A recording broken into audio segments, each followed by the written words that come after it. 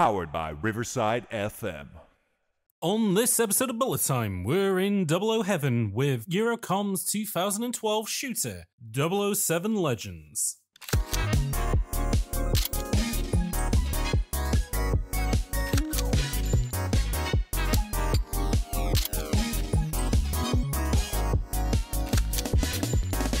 I guess what we're talking about films then, because obviously the game that we're talking about today is it is related to a famous film franchise. I might as well get the three big questions out of the way, which obviously you can have time to think about it. But, Sam, I want to know, who's your favourite Bond? What's your favourite Bond film? And then what's your favourite Bond game? Okay. Favourite Bond is a toss-up between Pierce Brosnan, who was basically Bond when I was first watching Bond. And then going back, I've watched scattered... I have tried to make a conscious effort to watch them all, and I got through all of Connery, and a few more in, but other than that, it has been very scattered, but it's largely been the Roger Moore ones that I've liked. Interesting. Yeah. What do you think it is about Moore? Like, it's just that they're a little bit lighter. Or I guess it's sort of in the Brosnan, so the kind of the early Moores that still coming off of what Connery was doing, so they're still relatively grounded. But then after like Moonraker, it's a bit like, actually, we can turn the silly dial up a little bit more. But there's that. It's a little bit more bombastic at times, but also he looks a lot like my Uncle Keith. that's a good appeal for a for a Bond, I suppose. So films wise, like, does your pick also land into one of those two zones, I guess? Yeah, I mean, it's sadly a really basic bitch answer for both favourite film and favourite game, which is GoldenEye and GoldenEye. That's good. And when you say GoldenEye game, you mean the original rather than I guess let's call it Reloaded, even though the Wii one was just called GoldenEye. But oh god, yeah, definitely the N64 one. Sorry, go ahead. It was weird that came to obviously the Xbox under an addition to Rare Replay, and I was like, okay, cool, the controls. Although that was never really too much of an issue, but I was really surprised how well it held up.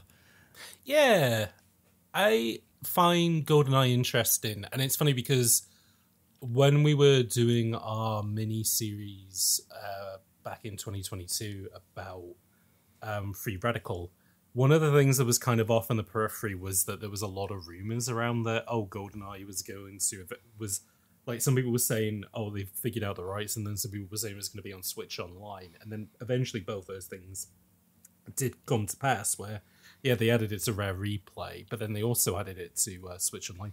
Very odd, though, that apparently the two versions there's no parity between them. They're like, how they went about doing the emulation's completely different in both cases. And they have like different trade-offs as a result. Yeah, so I've played both, partly because the Xbox Series X version is where I was like, right, I want to finally go through this on the highest difficulty, do all the objectives, without, the frame rate and other things getting in the way and making it harder than it need be.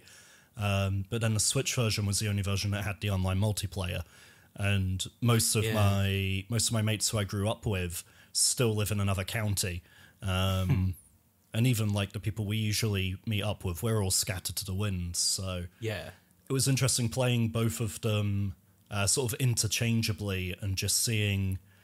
They're both using emulation, and they're both using Lua scripts, clearly, but in very different ways. Yeah, from what I understand, like the Switch Online one, they didn't want to touch up too much, apart from... Because is it only the Xbox version that has the new control scheme in it, which is dual stick, or do both of them have it? So only the Series X version has the new control scheme. The Switch, you can do a workaround. By going into the controller menu. Gosh. Yeah. But you actually have to remap either your Joy-Cons or your Pro Controller and then jump back into the game and switch to a different control scheme. It's like, just build it in, guys. Just build it in. Yeah, no. Well, I can't imagine it would have taken a lot of hex. I mean, again, if you're doing it through Lua scripting, I can't imagine it would be the most difficult thing in the world. But I don't know. Yeah, you probably put more effort just making it widescreen, you know? Oh, gosh, yeah, because I know the Xbox Series X version had a bit of an issue with that, where they scaled stuff up, and you were getting a lot of, like, you could see the texture seams, and you were getting, like, a lot of shimmering artifacts because of that. God. Yeah, there's a ton of Zed fighting where you've got two meshes meeting, and you just get this horrible line down, like, the middle of the snow, for example, and you can see the skybox through it. Yeah. I will say, at least the game that we're talking about today, which, oh, by the way, folks, hello, welcome to the podcast Bullet Time, where we talk about the shooters that miss their marks. I love to do a late intro, mate, that's my thing. But, yeah, I guess the game that we're talking about today, which, going kind of back to what I said earlier about which GoldenEye version do you like more, because a lot of people would be like, oh, GoldenEye's the N64 game. Did get remade for the Wii, and there is an interesting story behind that, which I might dip into a tiny bit on this, just because it's relevant to the game that we're talking about today, which from the year 2012 is 007 Legends. I was about to call it 00 Legends, which kind of rolls off the tongue a tiny bit nicer, but then also doesn't make a ton of sense. I mean, I don't even know what else they could have called it, like, because calling it Bond Legends doesn't really clue you in too much that it would be James Bond Legends, because there's actually no, all the games are called 007 something, aren't they? There's, apart from the, like, James Bond Jr., which weirdly relevant to this, because that was like one of the first games that Eurocom worked on when they formed as a company back in the 90s. But yeah, I think all the Bond games are called 007, aren't they? I was just going through them in my head and thinking, and yeah, I think Everything or Nothing, Agent Under Fire. Actually, the PS2 ones, I think they've got James Bond : and then the name of the game on the spine. Interesting. Yeah, because I think... Because 007 Racing's definitely 007, and then there's also... They're on the shelf, I could check. No, that's absolutely fine. GoldenEye's the weird one, because it's GoldenEye... It's 007 GoldenEye 64, or GoldenEye 007... or maybe it might just be GoldenEye 007, I think. Yeah, I think it's GoldenEye 007, and it's one of the few N64 games that doesn't have 64 in the title.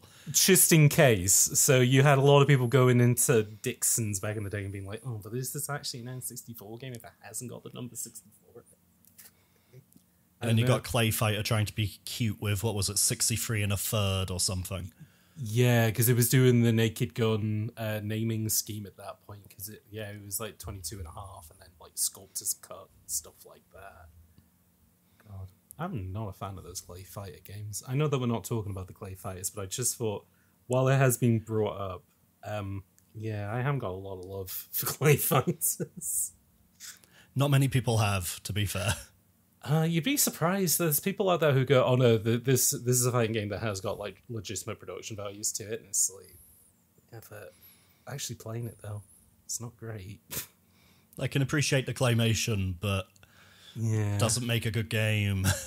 No, absolutely not. I'm trying to think where to... Well, first things first, because Sam, I haven't introduced you yet, because you're new to the pod, new in the hot seat. So, joining us today to talk about 007 Legends, the other voice that you've been hearing on this pod so far.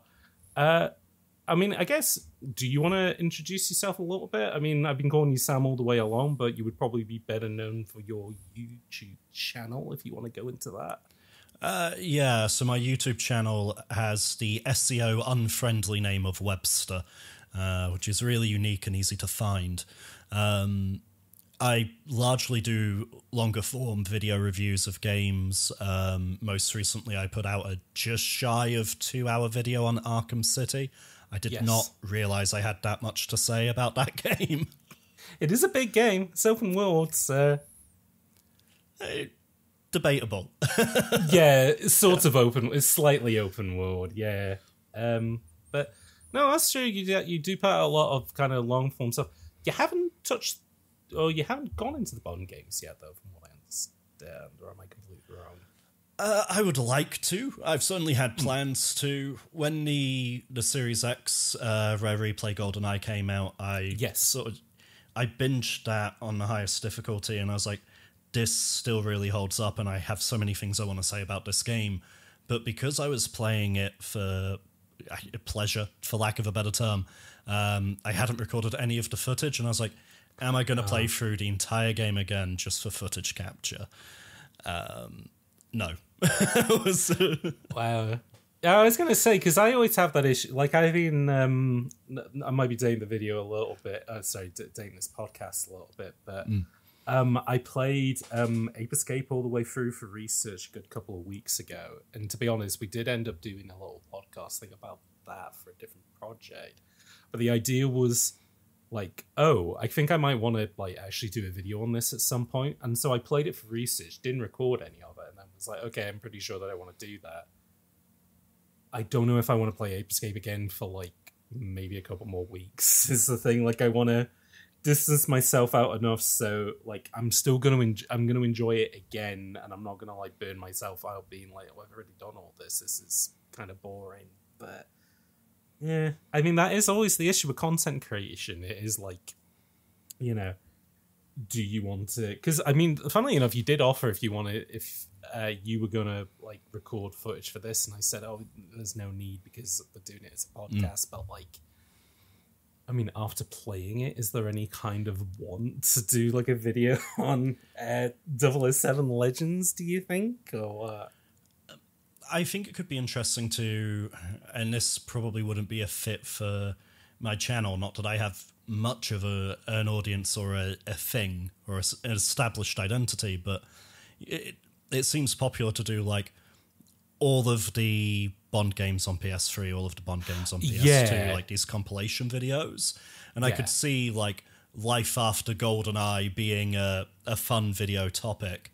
I've made it easier to capture footage now, so I have the Elgato 4K 60 S Plus, which is a mouthful, and that has a standalone mode where it records to an SD card. So now, with how my AV setup is set up, I can play in the living room in my preferred environment and just tap a button now to record, hopefully, high-quality footage. I say hopefully because it's not connected to a PC or anything anymore. It's not an OBS. I don't find out how that capture has come out until it's too late and I put the SD card in my PC. Oh, so it's a bit of a gamble in regards to, did it, like, turn out okay? Yeah, super convenient, but also really inconsistent. I've had to re-record Tomb Raider Remastered.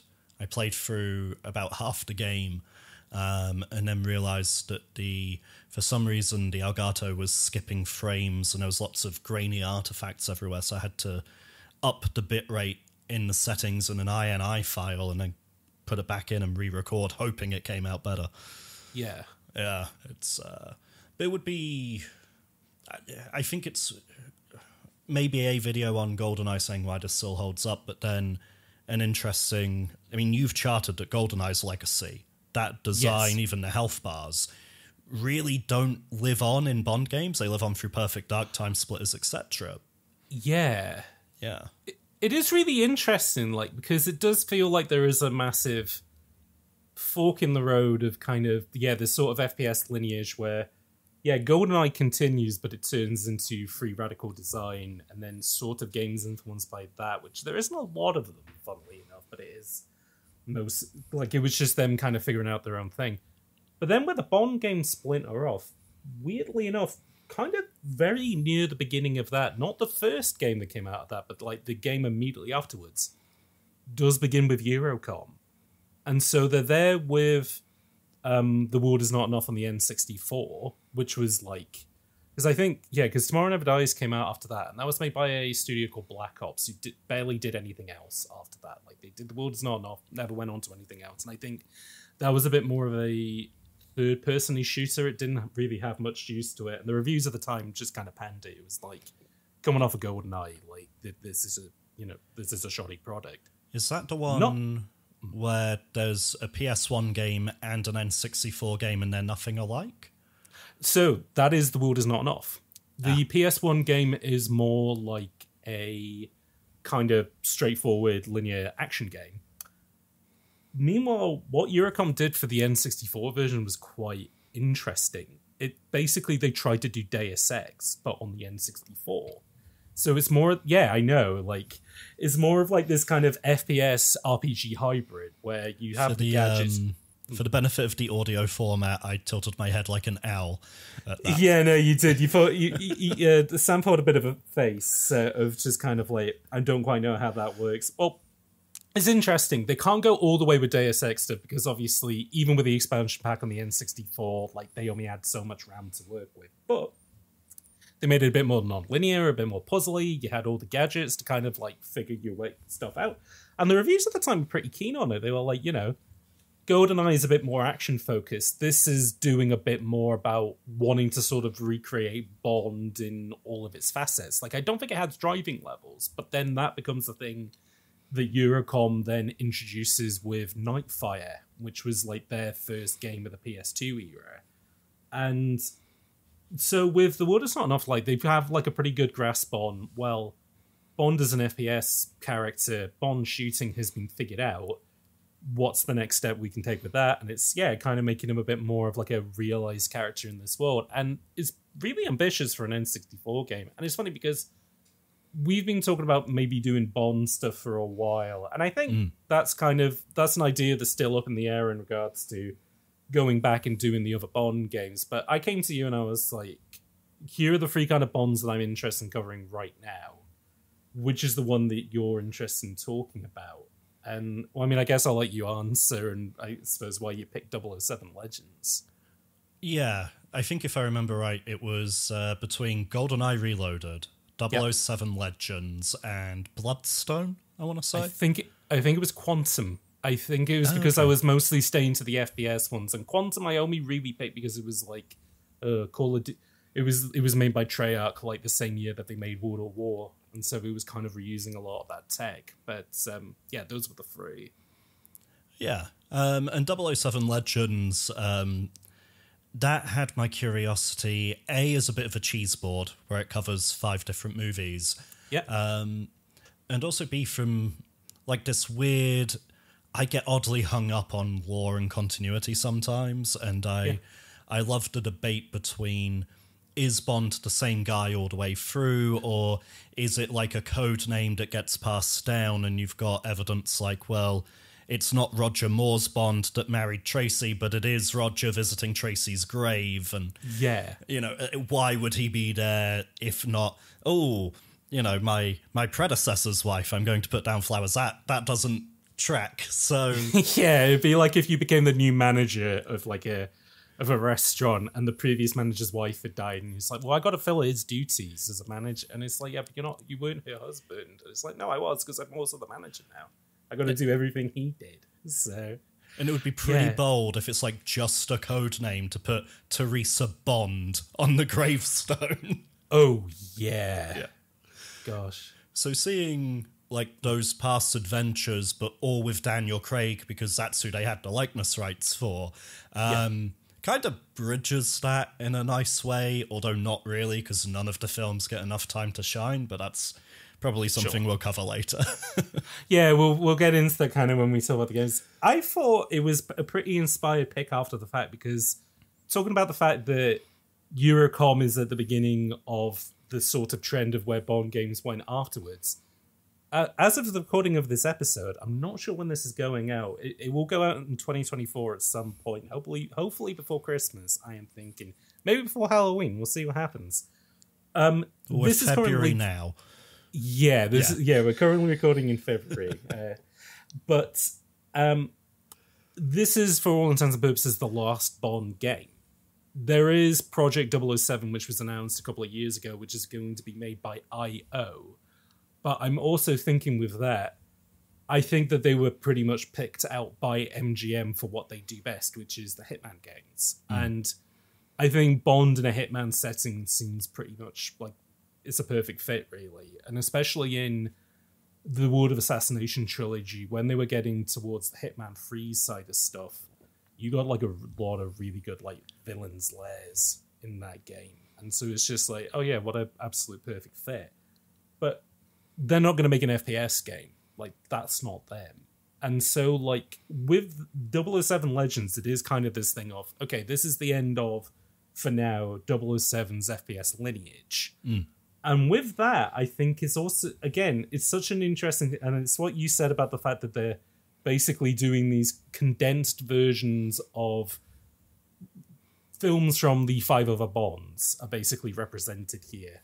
Even Craig is kind of represented a little bit, but we'll sort of get into that when we get into that.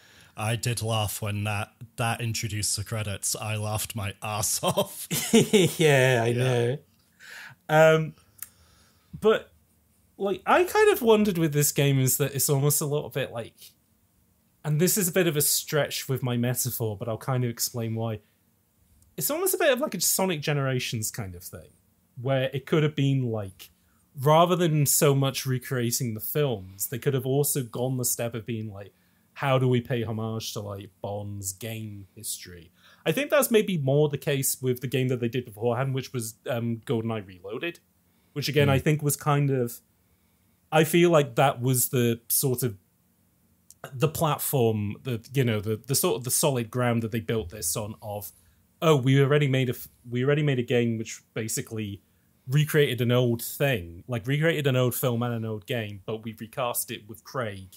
And by recasting with Craig, we also brought in a little bit of that Call of Duty juice that, people who were already playing with what do they call it, with Quantum of Solace, which I believe Eurocom did the PS2 version of that game. So they already had a hand in of knowing what this was meant to look like.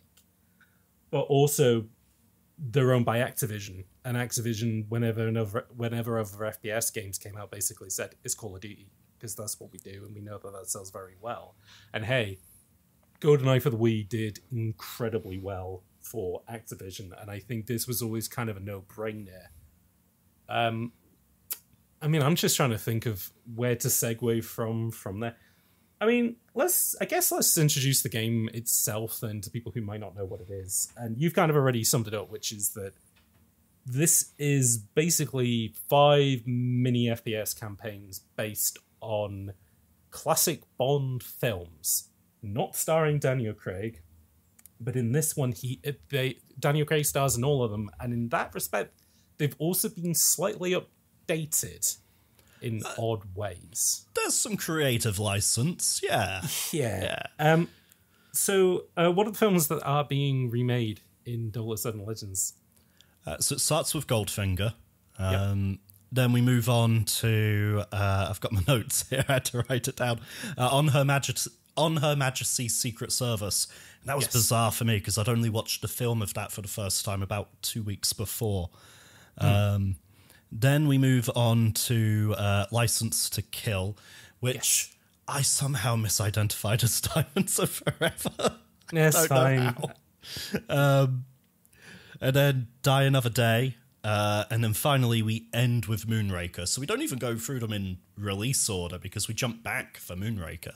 No, it's all chronological up until the point that, for some reason they put Moonraker, because otherwise it would have been Goldfinger, Moonraker, License to Kill, Die Another Day, and then... Oh, wait, no, I've missed one out. Oh, sorry. Majesty's Secret Service would be between Goldfinger and exactly Moonraker. Where it is. Well, there we go, then. Yeah. Which is, I don't know, I think as a collection of, like, okay, what Bond films do we adapt? I think, for the most part, they're all pretty good picks. Like, Goldfinger's, like, it was the second Bond film, wasn't it? And, like, Dr. No is a lot slower pace. There is kind of, like, a little shootout at the end, but for the most part, it's mostly just him doing a lot of covert work. Whereas, Goldfinger's kind of got more of the, like, as the second film, they kind of figured out a lot more of that stuff. Like, they have Buzzy Galores in it. They have him tied to the laser bed. I don't expect you to, so I expect you to die. And then you have all the shootout stuff at the end in Fort Knox. And it's like, this makes sense. Perfect setups for little FPS vignettes. And they do even recreate kind of the iconic scenes from the film. On Her Majesty's Secret Service, it's funny because that's the one I haven't seen. Oh, okay. But then, like, looking it up after the fact and, like, all the little set pieces, I was like, oh, yeah, no, perfect. In fairness, you didn't have a lot of choices with George Lazenby. He only did one film, fair enough. But it's quite a crucial one to miss as well. I would Yeah, recommend no, giving exactly. it a view. Oh, I know. But a lot of cool stuff happens in that film, which, yeah, good for an FPS. License to Kill, I mean, they could have gone without, or they could have gone with, what was the Dalton one that he did other than that? I have not gotten that far in my watch through yet. No, that's fair enough, because I always think that he did View to a Kill, but he didn't, because that was the last Moore one, wasn't it? It may well be. Yeah, no, that's fair enough. I know that Dalton did too, but License to Kill, I mean, has an interesting setting, you know, a lot of Aztec temple stuff. So yeah, that's like a kind of a nice, cool. Again, it's GoldenEye callback because they have an Aztec temple in that game, so makes sense. Die Another Day was a weird pick. Yeah, well, I think. Do you know what the problem is? Is that what would have been the better Brosnan film to adapt? They've done GoldenEye. We already did that. Never mind. What's the other one then? Oh, why don't we go with the film that no one... Why don't we go with the Pierce Brosnan film that killed the Bond films for like 7 years? Why don't we do Die Another Day? Yeah, I suppose I even had the thing of... Because GoldenEye had just done. But Yes. The World Is Not Enough had also had a game. Tomorrow Never Dies had a game. Yeah, that's true. Yeah, no, they had all had... Yeah, these were all games that were made... Because I think some of the Moors were... Yeah, like View to a Kill has like a Commodore game. But then, like, yeah, there was like a big gap between... Yeah, none of the Daltons, I think, had any. And then there was a big gap between Dalton and then eventually Brosnan in 95 with GoldenEye. And then, boom, just as Doom becomes the biggest game in the world, and so it all becomes FPS games from there. So From Russia with Love had a PS2 game. that's true. Yeah, they got Connery out of the old folks' homes to record new lines for that. Yeah. Oh, God. He So- just about knows where he is half the time when he's recording that game. When he was recording it, he actually thought he was James Bond. He kept trying to pull a gun out on him, and he was like, "Don't do that. We're not baddies. It's fine." So yeah, very. I don't know. I guess so. Yeah, Die Another Day is the only one that didn't get a games adaptation, and I guess if they had like, you know, you have the whiteboard and you have your post-it notes of okay. So this section has a lot of shooting. This section has a lot of spy stuff. Yeah, we're a little bit low on the driving, which is a Bond thing. Oh, Die Another Day has a really famous driving set piece in it, which, hey, is recreated in this game. And then Moonraker, as a choice, I think is quite inspired, but that is why they put it at the end of the game, where it was, oh, Bond goes to space. We could have a space level. Oh, this is too much fun. Let's put this at the end of the game. The difficulty is, and we'll probably come back round to this later as well, when you do Moonraker, you also have to do the Moonraker laser because N64 Yes. GoldenEye had that bonus level. We have already had a very satisfying Moonraker laser. And spoiler alert, kids, this Moonraker laser in this game ain't it. It's not good. No. It's not great. I mean, you know what? I might just even start there with like our kind of initial thoughts of playing this game. I'm going to be interested in hearing your contrasting view because I think from what you kind of said to me, you sort of had a bit of a positive view. I did not like this game one bit. I thought that this game was pretty pants, and I know why, which I will quickly get into now. So, this game was set to release for Bond's 50th anniversary. It was meant to be a tie-in to Skyfall, the film, which. It's interesting, like, Skyfall was kind of like a nice sort of wraparound in regards to they had rebooted Bond with Craig to make him a bit more like Jason Bourne. And I thought that the first Casino Royale, really, really solid film. It is like, you know, it follows in the Batman Begins template, but hey, it doesn't matter if, you know, If it ain't doesn't matter broke. if it becomes somebody else as long as you do it well. And they did it really well. So I got no issues with that. Then Quantum came afterwards and people were a bit, well, Quantum was written during the writer's strike, so it wasn't quite like... It was a bit half-baked, but like that was kind of the issue with that film. But then it kind of felt with Skyfall that they were a bit... Oh, we need to sort of align Bond identities a bit more, but still keep it within the Craig mode. So they bring back Q, but they update him so he's a bit more like a computer hacker. They bring back the gadgets, but they make him a bit... Well, I mean, he makes the joke in the film, it's like a gun on a radio is not exactly Christmas, is it? And that's all he gets in that film is literally just a biometric gun and a radio so he can call people in. that is literally it. And then obviously and then at the end, it's like you find out, oh, Moneypenny's back. Like, this was a character earlier on in the film, but they've kind of, they were teasing what that was going to be. And then in the last section of that, also the bad guy is kind of like a classic Bond throwback in regards to big personality. Also does kind of the gross Bond thing of, like, all of his old villains had, like, facial deformities. This guy is Javier Bardem, so it's like, oh, he's a handsome Hollywood actor. And then he takes his, like, dentures out and his face and it's like, okay, so he actually does look like a Bond villain, fair enough. And then right at the end, they bring in the Aston Martin with the guns behind its fog lights. And it's like, okay, so you've just realigned this now. This is a that is a Bond film.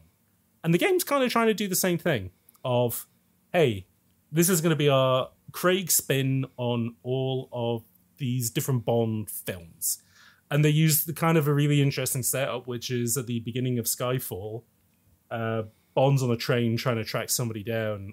Meanwhile, there's a new recruit who's trying to get a sniper's bead on the person on the train. Accidentally shoots Bond. Bond falls off the train, starts to drown, and that is where Adele's Skyfall theme comes into the film. But the game says, he starts drowning, and as he is dying, his life starts to flash before his eyes. And thus, we go to all these classic Bond films. I think it's an interesting thing as well in regards to how they sequenced it, because you could also argue that as he slips deeper into the coma, the more fantastical these adventures and the less realistic these adventures got. Like, you read into that further than I did. Yeah. So it's a cool concept, but the problem was that they needed this game at, like, GoldenEye Reloaded was... So GoldenEye for the Wii came out in 2010. GoldenEye Reloaded came out, like, the year later. And so they basically have, like an Activision basically said, oh yeah, we want you for the next Bond game. Oh, the film's coming out in 2012. Yeah, chop, get it out. And it's like, oh, shit, well, we haven't got any, like, time to work on this. And so a lot of corners were cut, and you can kind of see it in the end product, but I think just as an idea of doing 5 campaigns that all kind of shifted in looks and stuff, very commendable, but just the end product didn't, much like the Bullet Time name, didn't hit its mark. But that's sort of my feeling. I haven't quite got into why yet. But Sam, what about you? What did you think of 007 Legends? So overall, I didn't mind it. Okay. I had some trouble actually getting to play it due to some... Oh yeah, we didn't go into this. Yeah, do you want to tell the folks at home about how you have gone above and beyond to make this episode happen? In short, my official controllers were displaying issues. One of them was picking up ghosted D-pad inputs, and because the gadgets are on the D-pad, Bond kept bringing his smartphone out every 5 seconds. I was like, I don't want... Like he's bored in work and he's just like, oh, what's on Twitter? Well, let's go through my phone. While getting shot at. Yeah, that's how bored he is. So I was like, okay, fine. That's been on the way out for a while. So I got my Player 2 official pad. And I'm like, this has had less wear. This isn't my daily driver. It turns out the right stick is balked on that, so he was just constantly doing circles, just painting circles with the gun. And it's like, no, that's not going to work. So then I've got a couple of those aftermarket pads, so it's the same mold and everything, but it says P3 instead of the PlayStation logo in the middle. Yeah, and consistently across those, there was an issue where if you were trying to go upright, so I guess northeast on the left stick, Bond just stopped. Huh. And I didn't know what was going on. I think I sent you a link where other people were having the same issue. Yeah. Although that was an emulator, and there was one person saying, no, this happens on real hardware too. I was like, oh, maybe I should just get the 360 version. It turns out that it's similar to... so the stick sensitivity is set weird for some PS3 games. And the same thing happens in Yakuza 3, where you keep stopping and starting during the chase segments on a lot of aftermarket or dying PS3 controllers because they don't do the full range of movement on the sticks. So definitely if you're looking to play it, you are going to need... I ended up fixing my official controller, and then I had full range on the sticks. I could play it. But yeah, if you're playing PS3 version, you are going to need a pad that's in good nick. Otherwise you're going to have problems. Yeah. So funnily enough, I think this is the first episode of Bullet Time that we're doing after I bought a PS3, because my plan is that I want to dig in more of... And again, like, sort of to go back to this game, and it's like, this kind of came out in the perfect sort of era of the stuff that I want to cover on Bullet Time, which is like the 360 PS3 era, where initially it was a lot of games that wanted to be Halo, and then it was a lot of games that wanted to be Call of Duty, and just all these sort of odd directions that it went into. And the PS3 is just like a cavalcade of like games that never came to any other console. Some of them first part, like there are two Sony exclusive FPS franchises that are on the PS3 that like no one Resistance and remembers. Killzone? Killzones and Resistance, yeah. Funnily enough, like Killzone obviously made by Guerrilla, who probably better known today for Horizon Zero Dawn. Resistance, though, is like a complete blind spot in people's memory of Insomniac, the guys who started with Spyro, then Ratchet, and now better known for doing the Spider-Man games onto Sony. But there was just this long period during the PS3 where they wanted to do their take on Halo mixed with Medal of Honor. And then when Call of Duty became bigger, the series then started to shift in the direction of Modern Warfare, which is really quite odd. Resistance was an odd one in... I'll come back to 007 Legends and my impressions in a sec, but That's right. I remember Resistance coming out, and my uni housemate had a PS3, and we sat playing it on co-op, and there was a point where I just turned to him and I was like, I gotta be honest, mate, I'm not really feeling this one. It's been like the past half hour or so has just been noise. And his reply was, oh, thank God, I was hoping you'd say something an hour ago. And we just turned it off mid-campaign, never to return.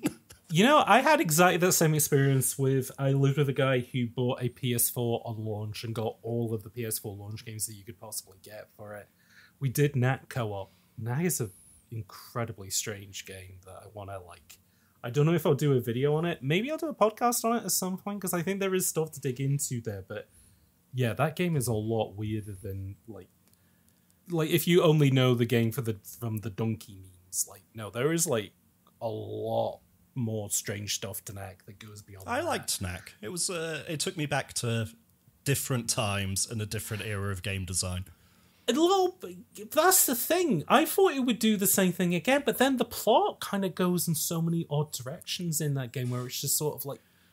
It felt like, you know, one of those like kind of straight to DVD French CGI films that then somebody else tried to translate, but they couldn't speak like the language, so they just came up with their own plot. But there's like really violent scenes. I'm talking about now. What I want to talk about is he also bought Killzone Shadowfall. Now that is a game that no one like... That has been memory hold from like games. Very history, pretty. But, incredibly pretty. Yeah. Like, well, I mean, again, like that became the basis of what they ended up doing with Horizon Zero Dawn, which was an incredibly pretty game, but also a lot more playable because it's like a Far Cry game versus Killzone, which was like this weird, like it's just a very blocky FPS game. Like that's the only thing I can describe it as. And I'm just watching him play this. And I'm just like, this isn't very good. And he looks at me and he goes, yeah, no, it's not very good. And then played Resogun for the rest of the sesh. So this kind of ties back to 007 Legends in that my wife was sitting watching me play the bulk of my sessions. And the first session, the Goldfinger movie, I was like, good God, if I wasn't playing this game for a podcast, I'd be out. I'd be quitting now. And then oddly, like the second session, because I was sort of doing 2 movies a session, essentially. Yes. I sort of found a groove, and it was, blurred together a bit, but it was fine, if that makes sense. And she's there like, why are you playing this? This is awful. Every bad decision they could make, they're making. I'm like, it's not that bad. It's fun. I'm actually having an all right time. She's like, I don't know how. It is funny that you say that because it is like this is like a greatest hits of Bond films, but it is also it could be considered like the greatest hits of completely middle of the road FPS games from this era. It has like Call of Duty waypointing in it. It has like 100 different set pieces, but well, it's I always call it the buffet analogy, where it's like you've done 100 different things in this game, but no one thing is that good. It's all just very bland across the board. It has the smartphone, or as I call it, the Arkham phone, because it gives you Batman's detective vision, which is pretty good. It has mini games in it. It has it's got it all going on, and I guess we'll get into them as we get from plot to plot. You say that this game starts with GoldenEye. This Goldfinger. like Goldfinger. I mean, we started talking about GoldenEye on the podcast, but this game starts with Gold. Well, the in a game sense, considering how much it's still built on like that Call of Duty engine they repurposed for GoldenEye, it kind of starts with GoldenEye. Yeah, it starts with GoldenEye, and it also kind of starts with World of War as well. Really, I was going to say the Goldfinger section of this game was like a brick wall. It took me a few attempts of just sitting down and like swallowing it and going, okay, I just need to get through this. That initial Goldfinger, well, the Goldfinger section literally begins with you go into the coma fantasy, and the next thing you see is there's the scene from Goldfinger of the I can't remember her name, but she wakes up dead on the bed covered in gold. But he also gets a smartphone call, and it's like, you can't stop me. Oh, I'm going to stop you. Boom, cut to credits. Not very interesting credits. The sort of UI, sort of graphic motif they're going for in this game is a lot of kind of like bubbles and bubbles forming people's faces. It's very PS1 Demo 1. I think it's meant to be the air escaping as he drowns. Yeah, and it's like the memory, and they're forming together into like these chaotic memories. But you know what? Missed opportunity. They should have done little credits for each section rather than just doing credits for 007 Legends. But that's my only... Yeah, I mean, there were times I thought I was playing Diamonds Are Forever until I finished the first mission of that part of the game, and it said License to Kill, and then the level name. I was like, okay. So those little intro sequences might include me in that I had no idea what the fuck I was playing. But then, I don't know, they would have had to done the thing of like Daniel Craig Bond saying to himself, oh, I remember this mission where I fought Goldfinger, or oh, I was doing this mission on Her Majesty's Secret Service. Kind of like really over the top. By the way, speaking of Craig, technically, he does every mission on Her Majesty's Secret Service. Well, no, exactly. So it's a little bit, and like saying, "Oh, this one I had a license to kill." And it's like, well, you've always had a license to kill. Like that's the thing. Oh, I guess I'll die another day. Speaking of Craig, so I kind of want that now. Yeah, this film is a star-studded affair in regards to Judi Dench is in for M. Naomi Harris, who was Moneypenny at the time, is in for Moneypenny. They even have the guy who plays Tanner, who's basically in all of these Bond games. Like the Rory Kinnear, he's like the only person who will get in the vocal booth and do the audio, and so he's also the guy who does the tutorial audio, pretty much all of the radio stuff. Like he is in the can for it. Only person they couldn't get, despite the fact that they got him for GoldenEye Reloaded, was Craig himself. He was happy to do that. Wasn't fussed to do 007 Legends, so they got a sound-alike, who, for the most part, kind of sounds like Craig, but it's also one of those things that, like, in your head, like, you know, anyone can do a Sean Connery or can do a Roger Moore. Nobody can really do a Daniel Craig, can they? I mean, I hadn't noticed until you just brought it up, so I'd say in terms of a sound-alike, it sounded enough alike. Yeah, no, exactly. He wasn't like rapping or speaking in like a thick Irish accent or like a Jamaican patois. So in regards to just sounding like it's just sounding like James Bond guy. It works. Yeah, it wasn't like he came on with a thick Norfolk accent, all ooh-ah, ooh-ah. Oh, that would have been good though. If you could have picked the different accents, or when he's doing the Goldfinger level, he's just doing like the world's worst Sean Connery impression, but as Daniel Craig. Oh God! God. Before my third stroke, I talked like this. Yeah. So Goldfinger's kind of boring as a beginning because you go from the woman dead on the bed, which okay, cool visual. Boom. What's the next thing? you're sneaking into a base, like, and it's like cold, and it looks like, weirdly enough, it kind of is like the intro to the GoldenEye remake as well, where you were doing similar stuff. Well, it made me laugh because it said, maintain your cover. First line is Bond, maintain your cover. And then you activate an EMP as a fighter jet is going over. The fighter jet crashes in flames due to the EMP, and you drop down and start shooting everybody. And it's like, okay, we're super spy James Bond, not getting caught. So I'm going to blend my topics together, because I wasn't sure, should we do film by film, or should we... Because I always think, well, if you're doing a James Bond game, what are the things that you need to get right? First things first, shooting. Second thing second, gadgets. Then driving. Then, like, presentation and kind of spy stuff. So I guess why don't we start with the first one, which is shooting. Now, I don't know whether this is just because I'm not super used to PS3 FPS games. It could be a little bit of that. Might even just be this. This is not a good feeling game. This feels like a very not good FPS game. Yeah, this has... And I find this with most PS3 FPSs, especially ones that literally are reusing Call of Duty. You can't really aim freely. You just sort of have to know that the auto-aim's really strong, and you're just sort of like tapping L1 to snap to a target, holding R1 to fire, snap to the next target, fire. And it's sort of... I think that's why it became this blur about midway through, because you're doing so many of the raids and the climaxes of the film. You just sort of run into a corridor, L1, R1, L1, R1, L1, R1, okay, everyone's dead, move, and it's... You can sort of just shut off and autopilot it. Yeah. Like, I will say, like, you were saying earlier that GoldenEye still kind of holds up, and one thing I would say about it is that it has the time splits thing of, like... It was very hard on that episode to kind of discuss, well, why does the shooting and time splitters in 2 feel so good? And I guess I can describe it now by describing what is the opposite of that. Like, what is bad feeling FPS shooting?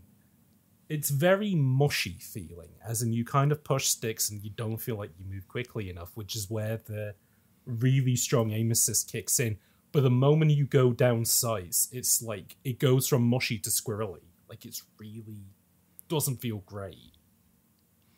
I don't know, and bear in mind I had problems with controllers no, for sure. a while, but yeah.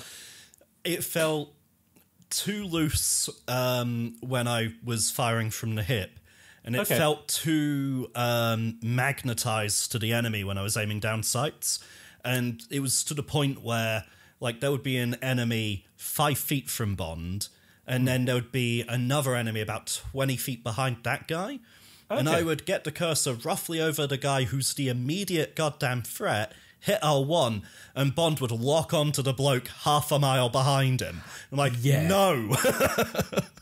You know what? Now you mentioned that, I did have a lot of... Yeah, when I was aiming down sights, it was just bouncing around the room. It was like RoboCop. It was just basically snapping to whatever guy it could look at. So, no, I think that's fair enough. And I think as well, I might just be used to sort of Xbox stuff has always been tuned a little bit differently. Like, not quite keyboard and mousey, but they do...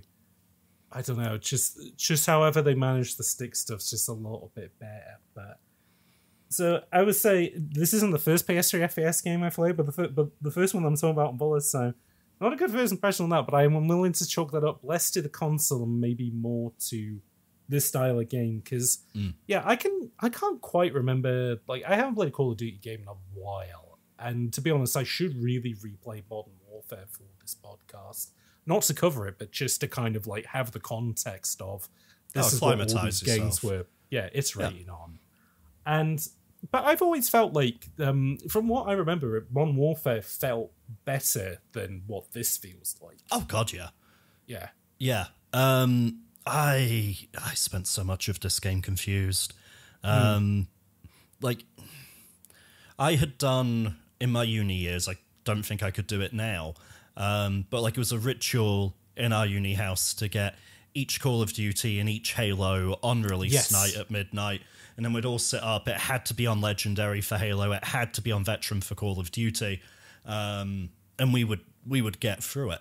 That was just sort of the done thing, but I came to this and I don't know, something wasn't clicking or feeling right, and it was sort of that poor imitation thing, but then it starts throwing me like, and this might just be sheer conveyance and bad instructions by the game, but like GoldenEye, yes, you had the additional objectives. They were shown to you on a dossier before you started the goddamn mission.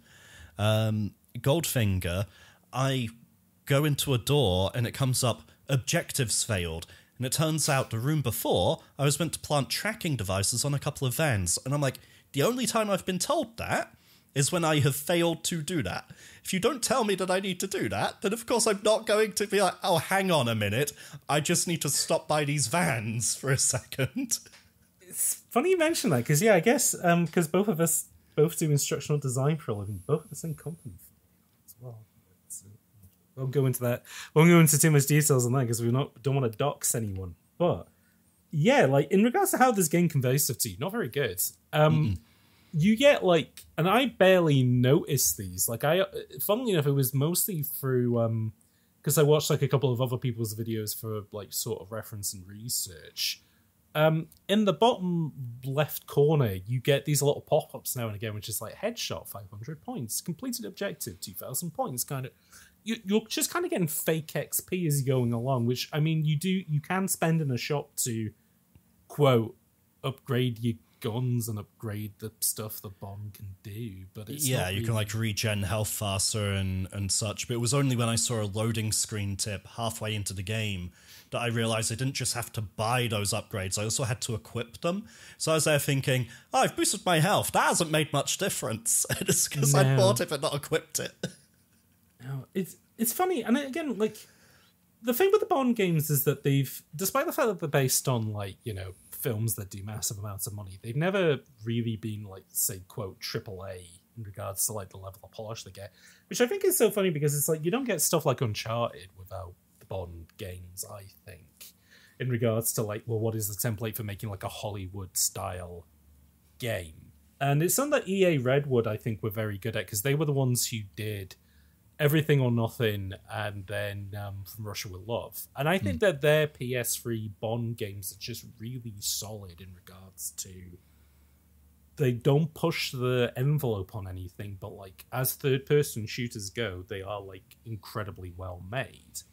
And I would say that that would probably have been the template for all third-person shooters going forward if Resident Evil 4 never came out. Like... Because I was thinking of this in regards to Tomb Raider Legend, which is, oh, we need to reboot. Well, they did Anniversary, and then it was like, okay, what does Lara Croft look like in the year 2005? Well, she's going to be, you know, this third-person action character, but nobody's figured out what cover is yet, so it's going to be a little bit more acrobatic and a lot more jumpy about-y. Versus Bond, which is like, no, this is kind of taking more from Splinter Cell, and so you have sort of stealth elements to it. It's a little bit more considered. But no one's figured out cover yet. And I think in a future where RE4, you know, I don't know, maybe they put out the Hookman version and people were like, oh, this is Code Veronica all over again. We don't care about this. And it never figured out that kind of, like, robotic style movement, you know. Cliffy B never would have went, oh, I want to make that game at Epic, but I want to combine it with Kill Switch. Like, we never go down that pathway, and so we never figure out cover shooting. And I think if that happens, somewhere in a corner, Operation Winback is crying. Yeah, no, yeah, Winback is getting, like, video. Yeah, it's the Disnaker video on Winback still comes out, and it's like, oh, this would have been an interesting way that FPSs could have gone, but we never really did that. Yeah, like, I think Uncharted, as much as it iterates some Gears of War, I think it is also looking at the EA Redwood stuff and stuff like Legend and going, how do we make this a little bit more fun and kind of, you know, fizzy feeling? Uncharted very much looked at Tomb Raider and said, hold my beer. Yeah. Which is telling, because we've got another Tomb Raider reboot, the third goddamn timeline in 2013, and Lara was copying Nathan Drake all of a sudden. And you know what the funniest thing about that is? And, like, I only kind of knew this from doing research about, like, for different games and stuff like that. But Naughty Dog and Crystal D are basically, they're both in the same city, and they basically shared a talent pool for decades. Usually people who do their time at Crystal Dynamics. Well, so when they were doing the original Crash Bandicoot, they just pulled a ton of people off the original Gex team to help them put it together. And then a bunch of people who did their time at Naughty Dog on like Jak and Daxter then went to go work at Crystal D on on Tomb Raider Legend. And hey, a lot of them then ended up back at Naughty Dog working on Uncharted.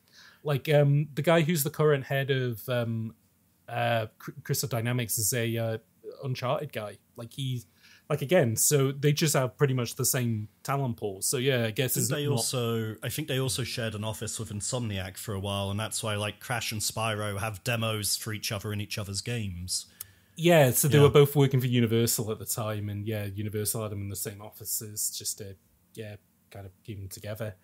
So yeah, I just find it really just kind of this interesting sort of like microcosm of like, oh, this is why all these games are very kind of similar. This is 007 Legends, which doesn't have any of that fizziness or any of that kind of imagine. Oh, it still tries to have stealth. Yeah.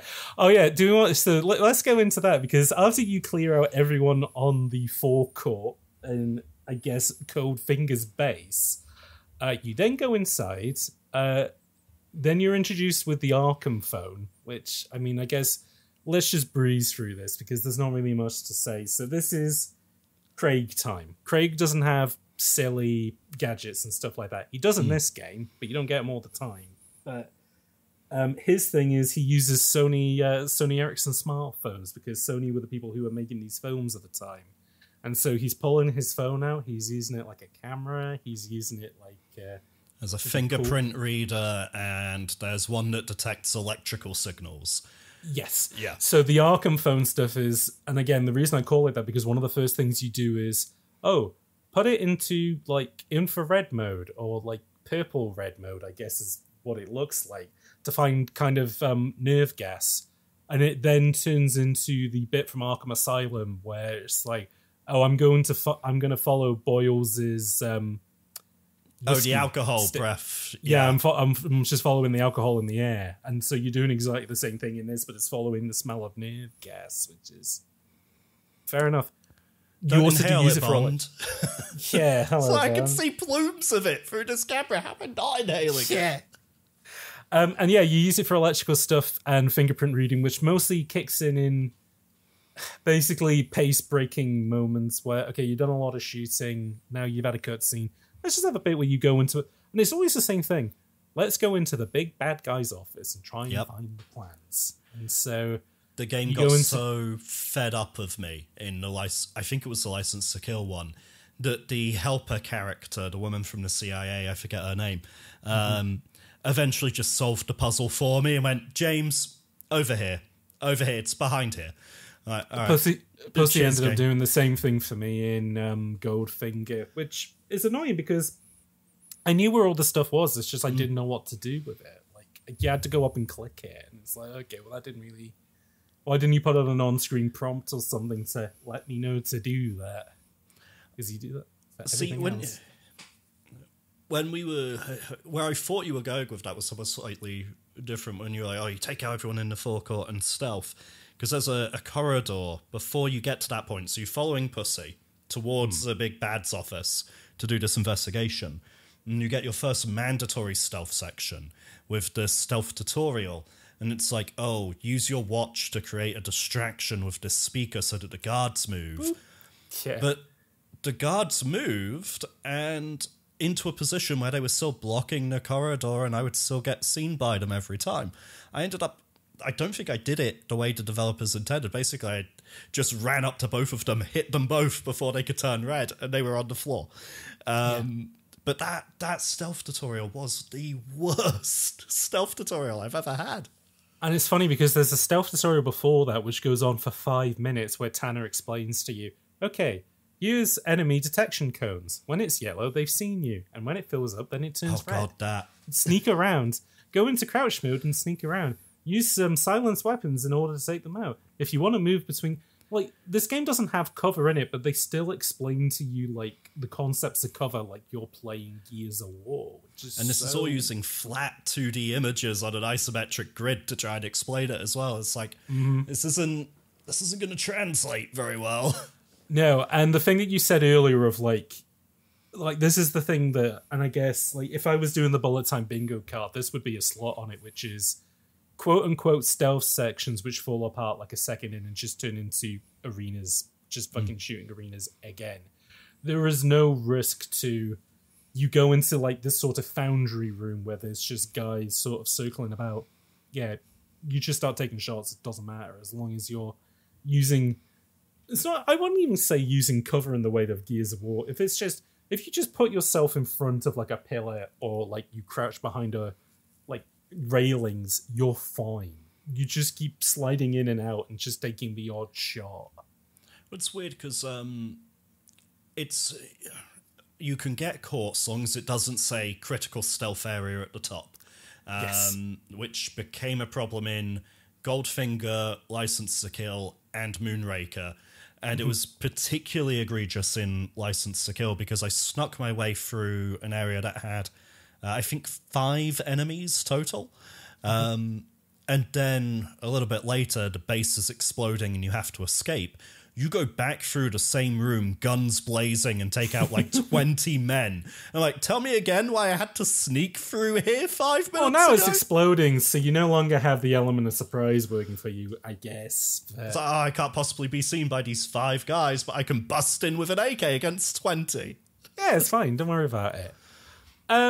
So this is where it's like trying to explain all this stuff to you, and then there's also like weapon caches where you can change what guns you have. Yeah, because it's Halo. Well, because it's Call of Duty, because it's Halo, 2 weapon limit. Which, okay, fair enough. That's what everybody was doing at this point. Well, that surprised me actually because I was cycling between 3. Oh, actually, yeah, it is like 3. It's like you always have a pistol on you, and then you have 2 kind of larger firearms. Yeah, I couldn't quite figure this out, but like.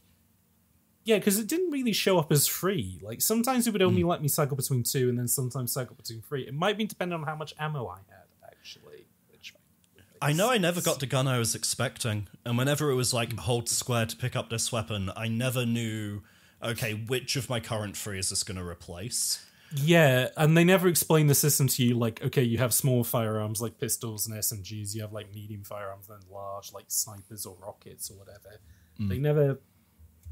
Yeah, a lot of cut corners in this game in regards to explaining stuff.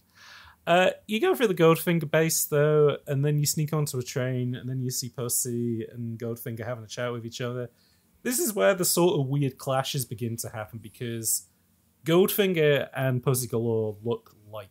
Well, Pussy Galore especially looks like Ursula Andress, like the actress, as she looked in the 1960s when this film was made. And her clothes and Goldfinger's clothes look like they did in that film. Yeah. But they are standing in, like, sort of blue-tinted Bourne-style train yards. And all of their henchmen are like, quite modern-looking and are using modern-style weapons. So it's a bit like... Okay, something's not quite clicking here, but fair enough, I see. It becomes less of a problem as they go on, like, the later films, I think. And then completely goes out the window with Moonraker, but I guess we'll get there when we get there. But yeah, I mean, there's not too much more to say about Goldfinger apart from they recreate the Do You Expect Me to Talk scene, but way less interesting than the film. Yeah, I did just like the nod to...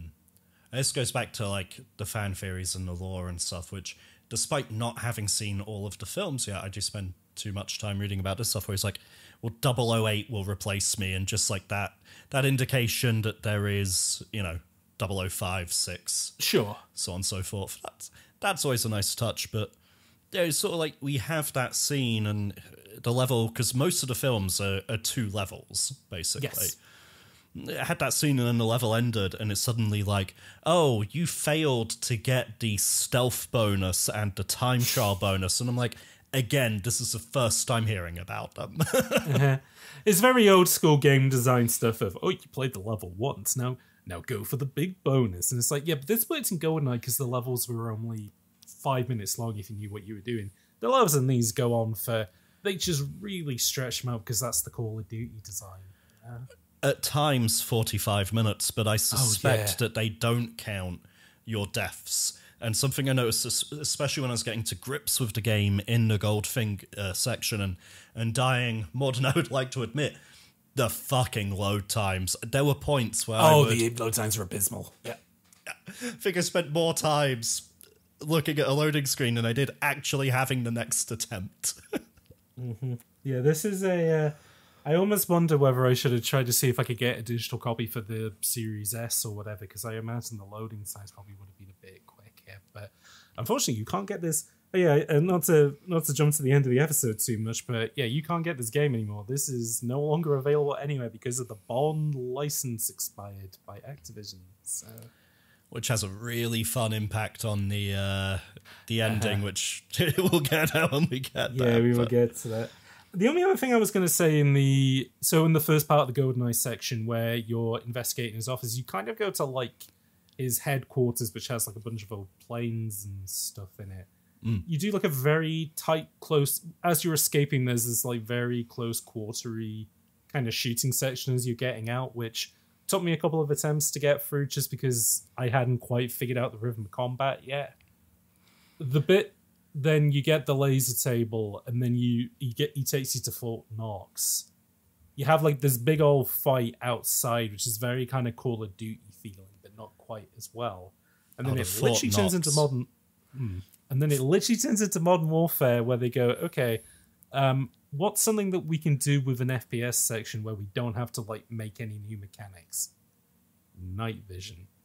Let's just put a big old black vignette around the screen so you have less field of view and put a big green filter on it so it's harder to figure out the contrast of stuff. That's the challenge. That's like the animal riding levels in Crash Bandicoot. You're still a platformer, but you're not in charge of how fast you can go. And in this, you're not in charge of how much you can see or how much detail you have. So Fort Knox had some of the absolute worst of the game that almost made me quit it.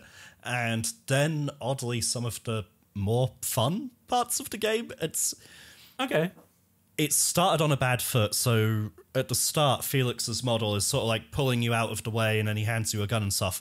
Felix disappeared. He was a floating gun in the air and nothing I else. had that happen in my game as well, actually, yeah. Oh Christ, it's spreading. It's a widespread. Yeah, this is a widely known bug, I guess. And then the first thing it does is you're in this, outside area and they're like, take out the RPGs. The first, 7 deaths were before I had even seen the RPGs, and I was just getting one-shotted by them. That was awful. Followed by a section where you get to these barriers, and they're like, you have to lower the barriers. I'm like, okay, the controls are inside this tower, which I can only access from the other side of the barrier, and I can vault over everything else that's the height of this barrier, so surely I can vault this. And I just kept getting shot time and time again trying to vault a barrier you can't vault.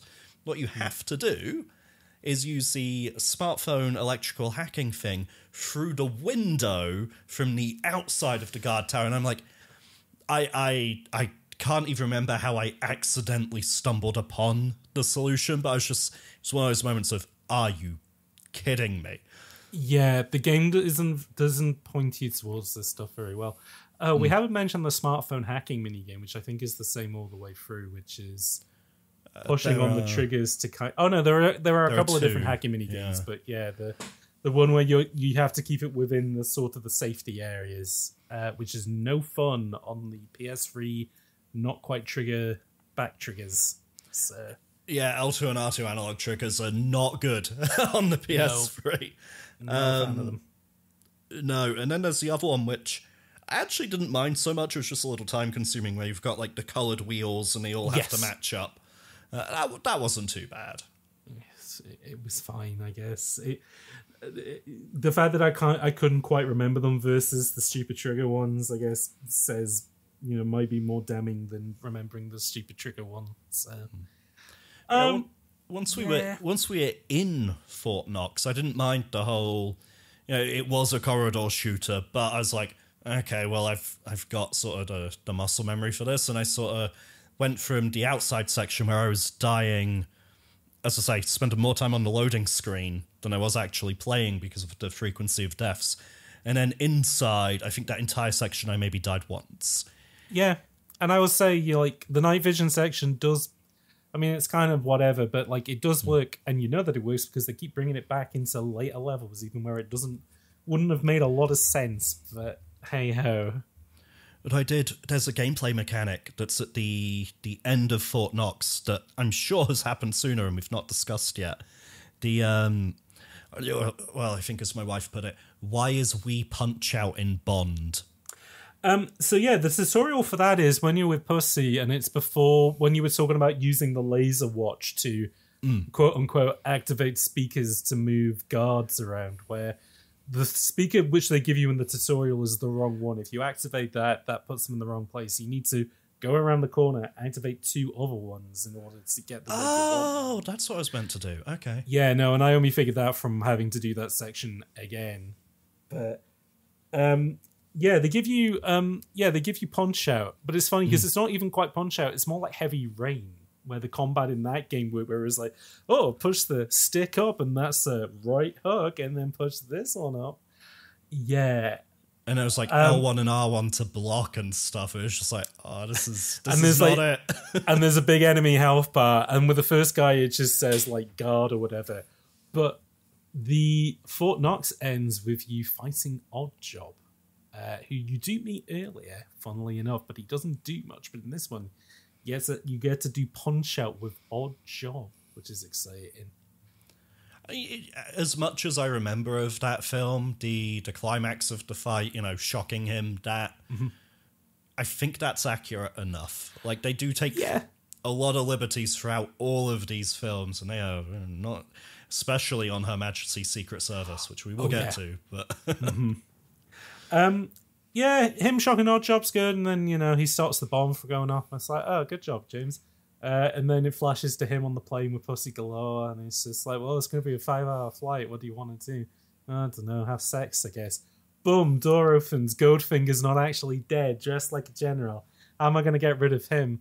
Oh, I guess I'll shoot the window and watch him get blown out. Cool.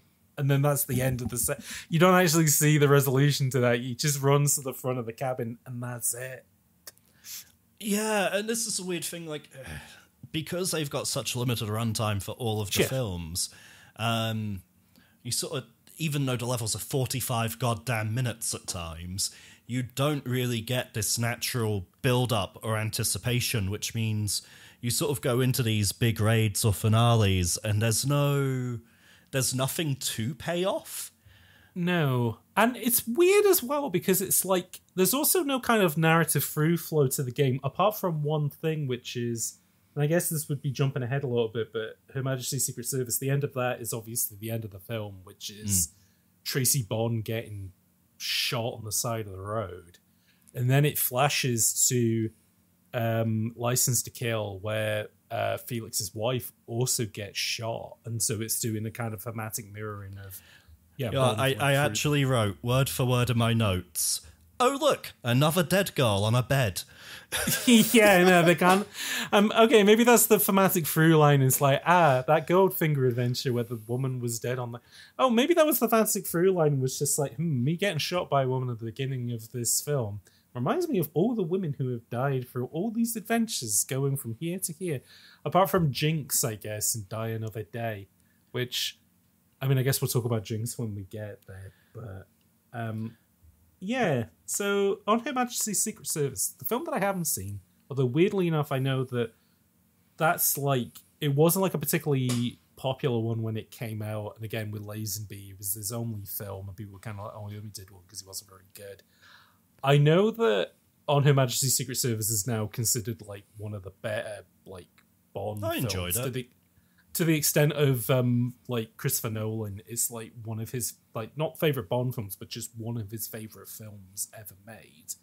To the extent that the ending of Inception, which is all the Snow Fortress stuff, is basically a send up to On Her Majesty's Secret Service, which is funnily enough how this section begins with probably my favorite bit of the game, apart from the little bit of fun that they give you at the end of Moonraker, which is basically a recreation of not only the beginning of that film, which is like this kind of ski chase where you're trying to avoid Spectre members, but also it is a recreation of the first level of Modern Warfare 2, which also ends with a skidoo section where one person's like driving the ski thing and you're shooting at guys who are like all around you. And again, like Modern Warfare 2 probably wouldn't have had that section if it was not for the film On Her Majesty's Secret Service. So this was definitely a creative liberties area, because the scene I think that's supposed to represent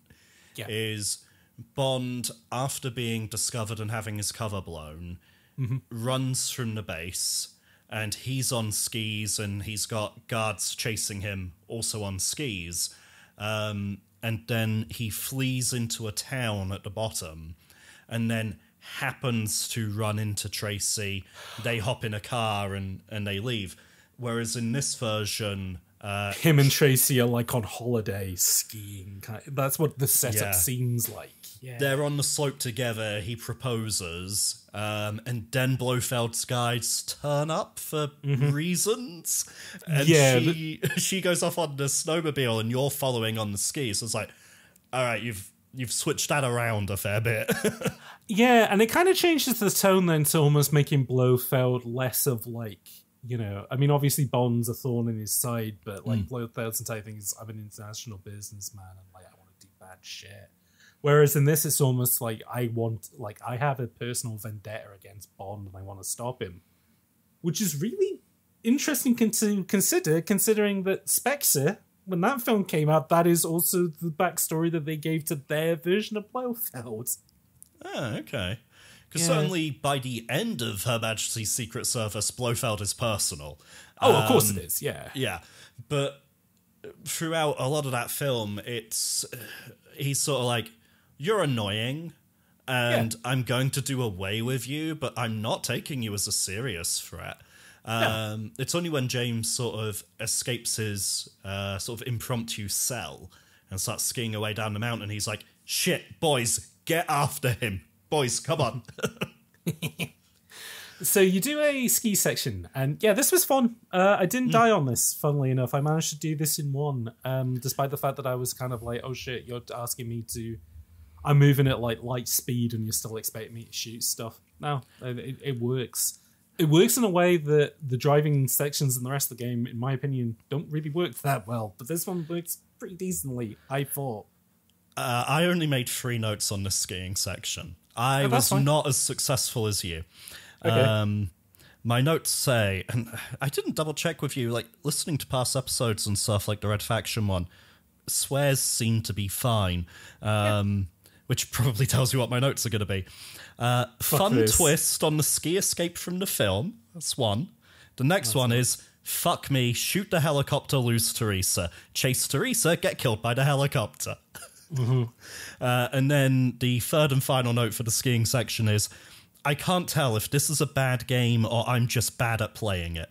Oh no, this is a bad game. Like, don't worry. Yeah, I think like even at the beginning of the episode is like, yeah, this didn't have this maybe needed a little bit longer in the oven, which it didn't get, unfortunately. But again, I kind of think that kind of goes to the fact of like they only had like a year to make this, but they still had to do the Eurocom Bond game stuff of, well, obviously in this section we're going to do a completely new gameplay style, and then in the next one we're going to do this. Like, no, like you could have just made like a, I mean, this isn't a long game. This is something like 4 or 5. Well, it was probably 5 hours for me because of how much I was dying, but like I think it is only about 4 hours. It's not super long. I don't know what bastard put accelerate on L2 for the skiing. Okay. Oh, yeah. Okay. No, that's fair enough. That's brake. In anything else, that is brake. That's true. And it's funny then because you try to catch up with the helicopter, and then the helicopter gets away. But then then it cuts, like, there's not even much of a cut, and then you're just on a helicopter, and it's like, what? Okay, cool. And then going back to my analogy of like, okay, Crash Bandicoot. So in most levels, you move by your own speed, and then in some levels you're also running. It's like, okay, what can we do with an FPS game where we're not fundamentally changing the controls, but maybe we're removing one thing to create a different tempo. Turret section. You're on the helicopter, and the helicopter's just doing big circles, and you pull out the machine gun on the heli, and you just start ripping away, and it's like, this is fine. Is it an FPS if you haven't had a minigun section? That's true, and also if you haven't had a helicopter section. I don't know how many... I definitely know that when we did Blood on the Sand, that also had a heli section like this. Yeah, I want to say that every game on Bullet Time that we've covered, either you fight a helicopter as the boss fight, or you do a helicopter turret section. I feel like that is... I'm just now thinking of the fact that like you could have an absolutely perfect game, but the moment you put a helicopter turret section in, that knocks like 2 points off. That takes a game from a 10 to an 8, is if it has a helicopter turret section in it. I think Spec Up the Line even opens with that. It genuinely does, yeah. God. But also, Blofeld's HQ, like, as much as I did not get along with the skiing section, Blofeld's HQ is where the game sort of did a 180 in my mind. And interesting. I loved that shotgun. It's become one of my favourite video game shotguns. Funny, I thought it was okay. I mean, I think the stuff that I was getting a bit more interested in was all the kind of set-piecey stuff that wasn't shooting. I think after the Goldfinger section, it all kind of mushed together for me, except for View to a Kill. Not View to a Kill, License to Kill, but I guess we'll get to that when we get to that. But yeah, Blofeld's base it was okay. It had interesting architecture in it, which, hey, if you're an FPS arena shooter game, good thing to have. So...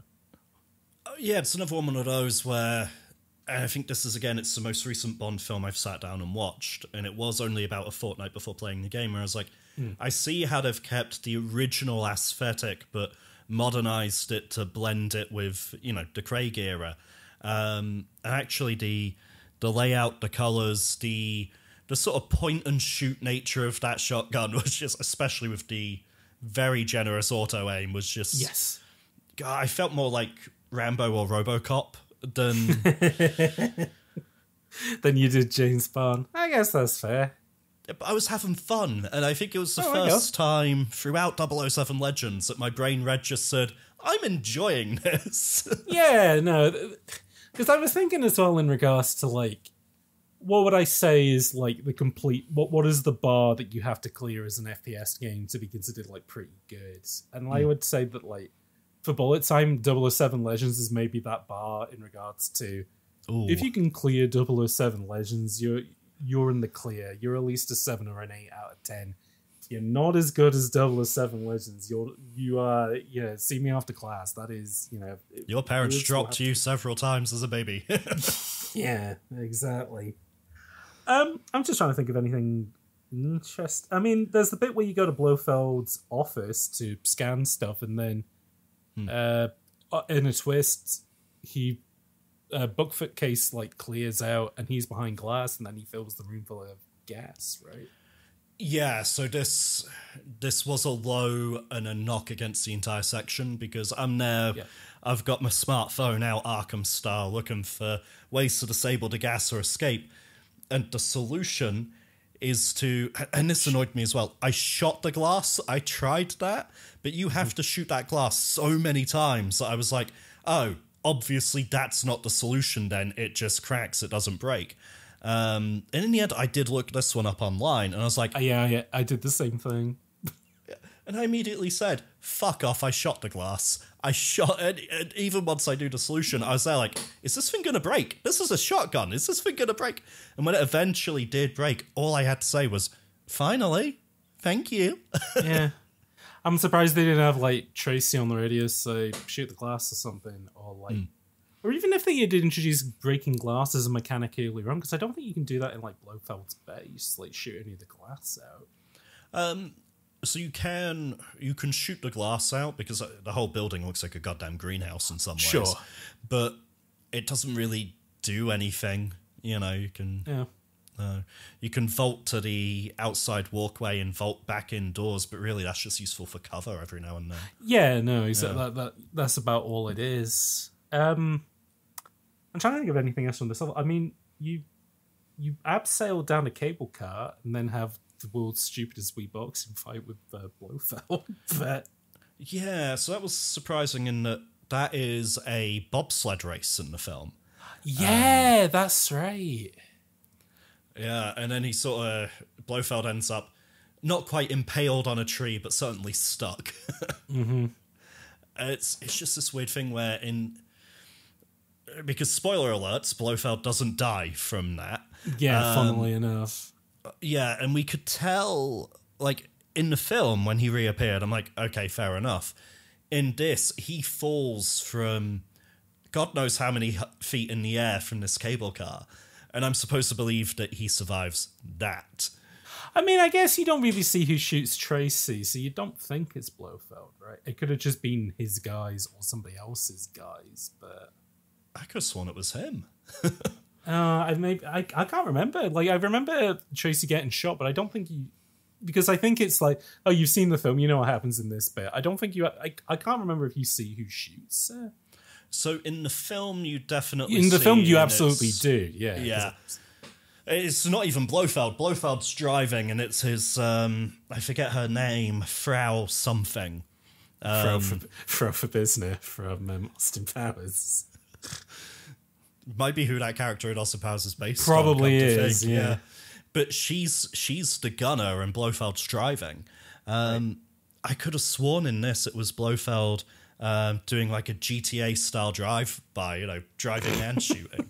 But they kind of... They missed the most potent part of that scene from the film, which is the people coming over and them just being like, can you just let us be? Can you just leave me be for a minute?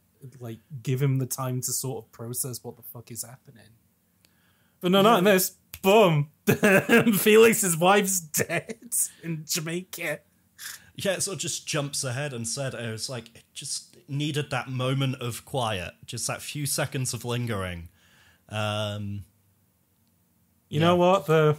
It's because you don't see a lot of the CGI Daniel Craig that they use. You do see him when he proposes to Tracy on the slopes.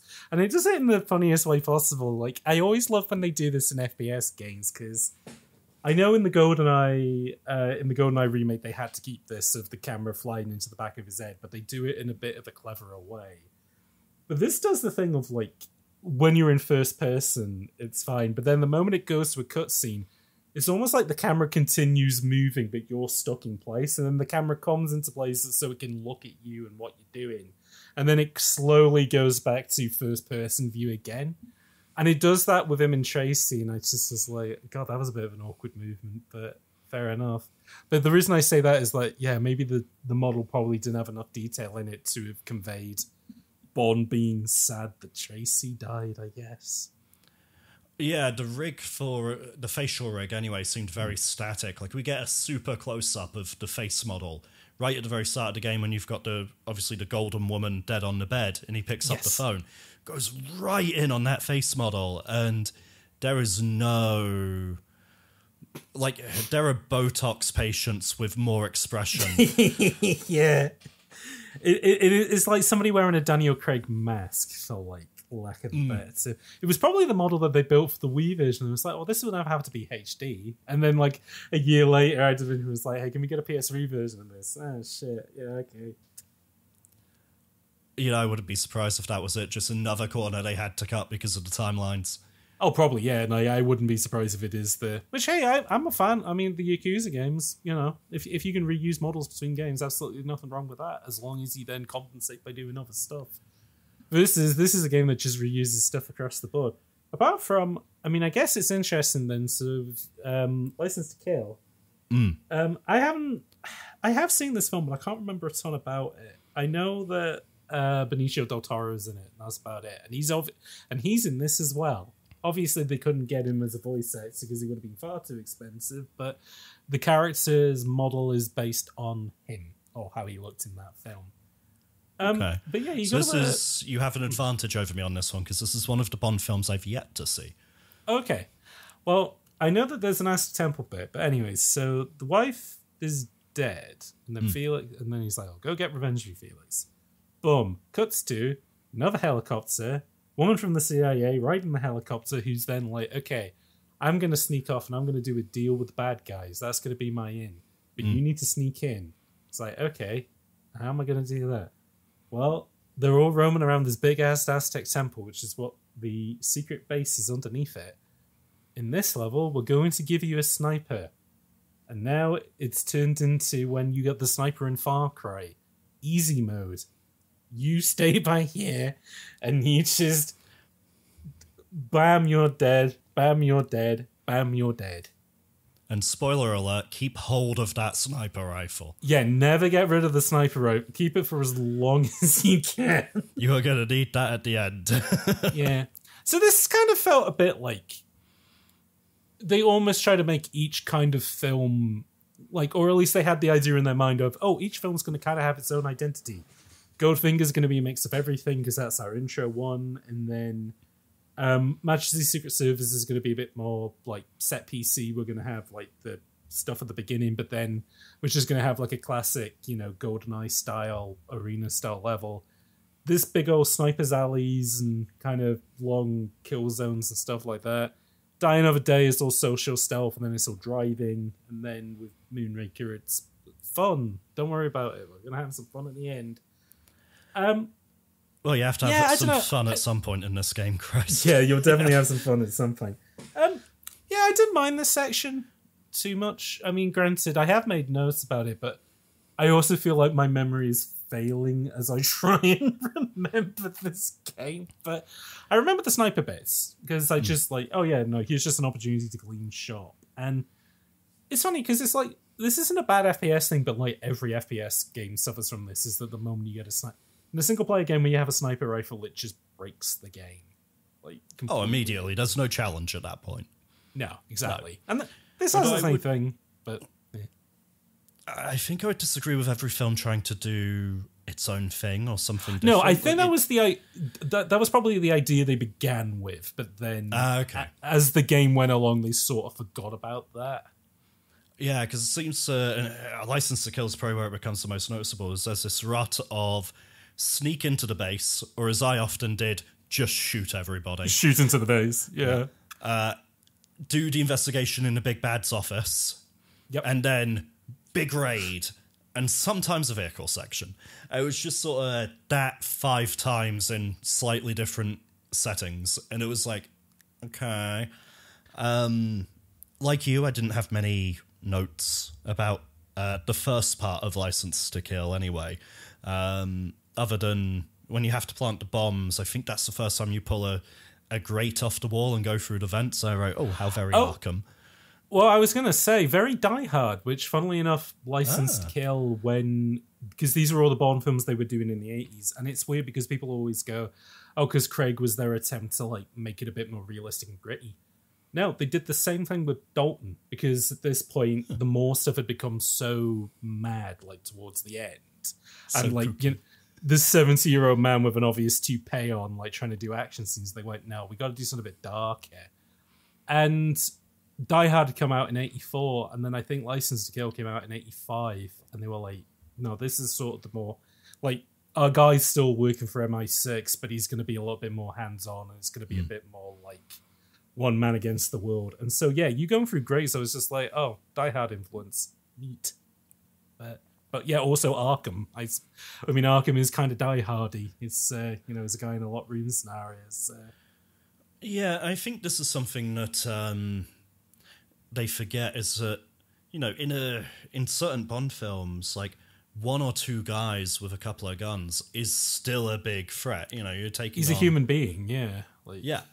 Whereas this is here's a room with 40 guys, don't worry about it. We'll just bish bash bosh our way through this. So it's he's not fucking invincible. No, and that's the Call of Duty problem. Is that they started off as these kind of it started off as Medal of Honor, but the funny thing with the original Call of Duty was they wanted to make more grounded Medal of Honor, and so you had all these kind of Ken Burns style letters to home of the missions themselves were based on stuff that actually happened on the front line. But then you get to Modern Warfare, and they're like, well, what's our inspiration for this? And rather than going for, what does actual modern conflict look like? Which they did to an extent, in regards to the weapons and the tactics. But it was more kind of Fox News made for television style, raid on Al Qaeda base. It looks like an action film because that's like how all of the news is being told at the time. So it's like glorified. Yeah, if it looks like action films, then why don't we just make ours an action film? And then by the time you get to Modern Warfare 2, it is, as Yahtzee famously put it, Bond goes to war. And then war goes to Bond with GoldenEye Reloaded and Quantum of Solace. That's weirdly full circle. Yeah. But yeah, I was enjoying myself for a good while. I did that opening temple section. Mm-hmm. I went into the next bit and set all of the bombs. And then my notes say, word for word, oh shit, a mandatory stealth section, just as I was starting to have fun. This level, which feels like it's a big stealth section because of the sniper, but then they force you into a mandatory one, and they were like, oh no, this is the only bit that's stealth, and it's like, this is stupid.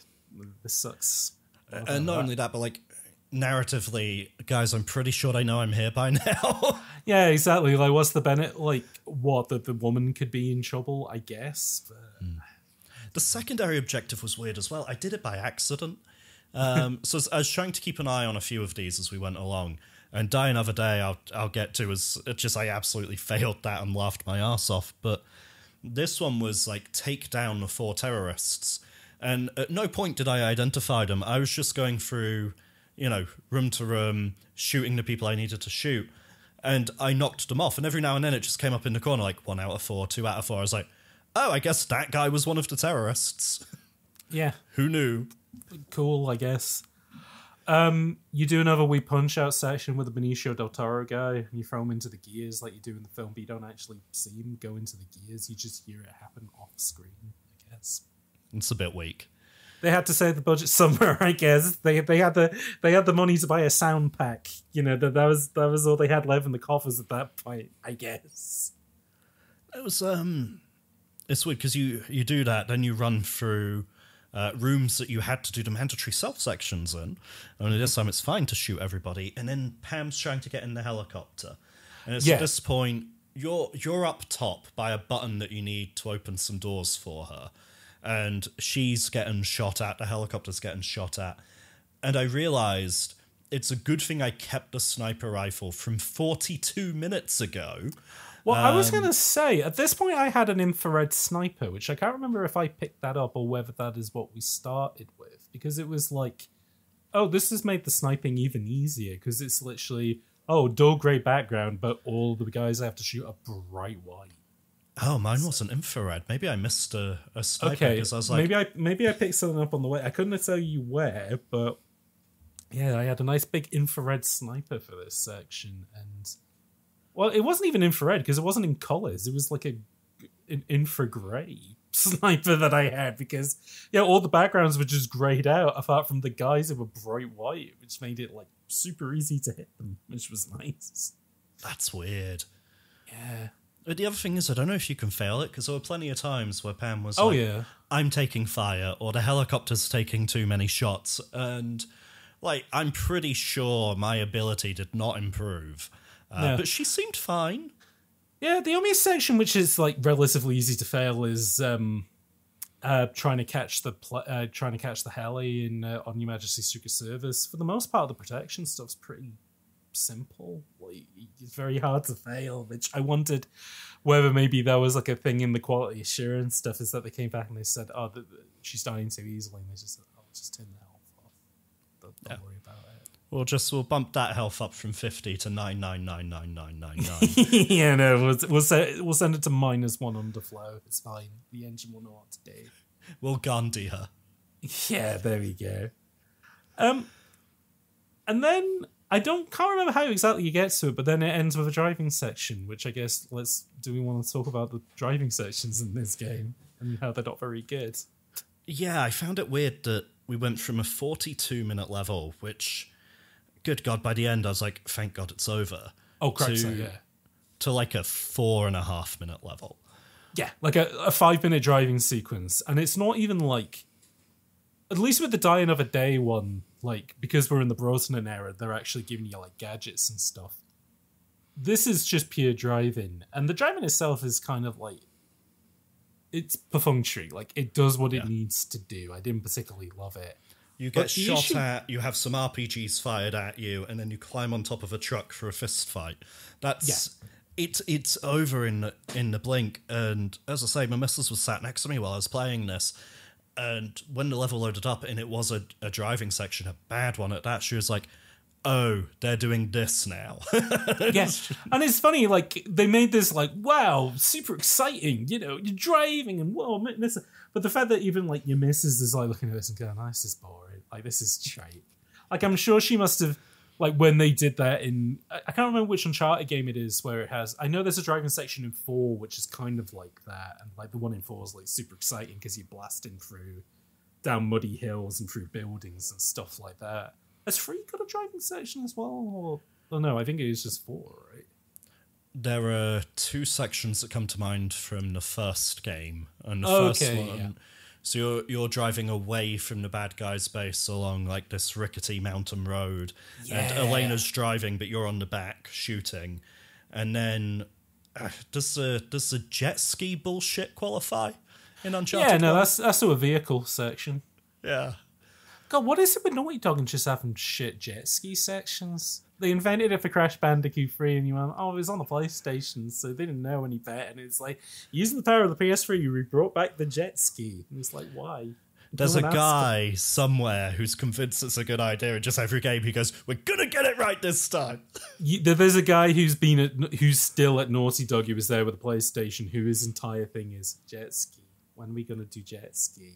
And the next Last of Us is somehow going to have a jet ski section in it. Oh God, it is, isn't it? That'd be good.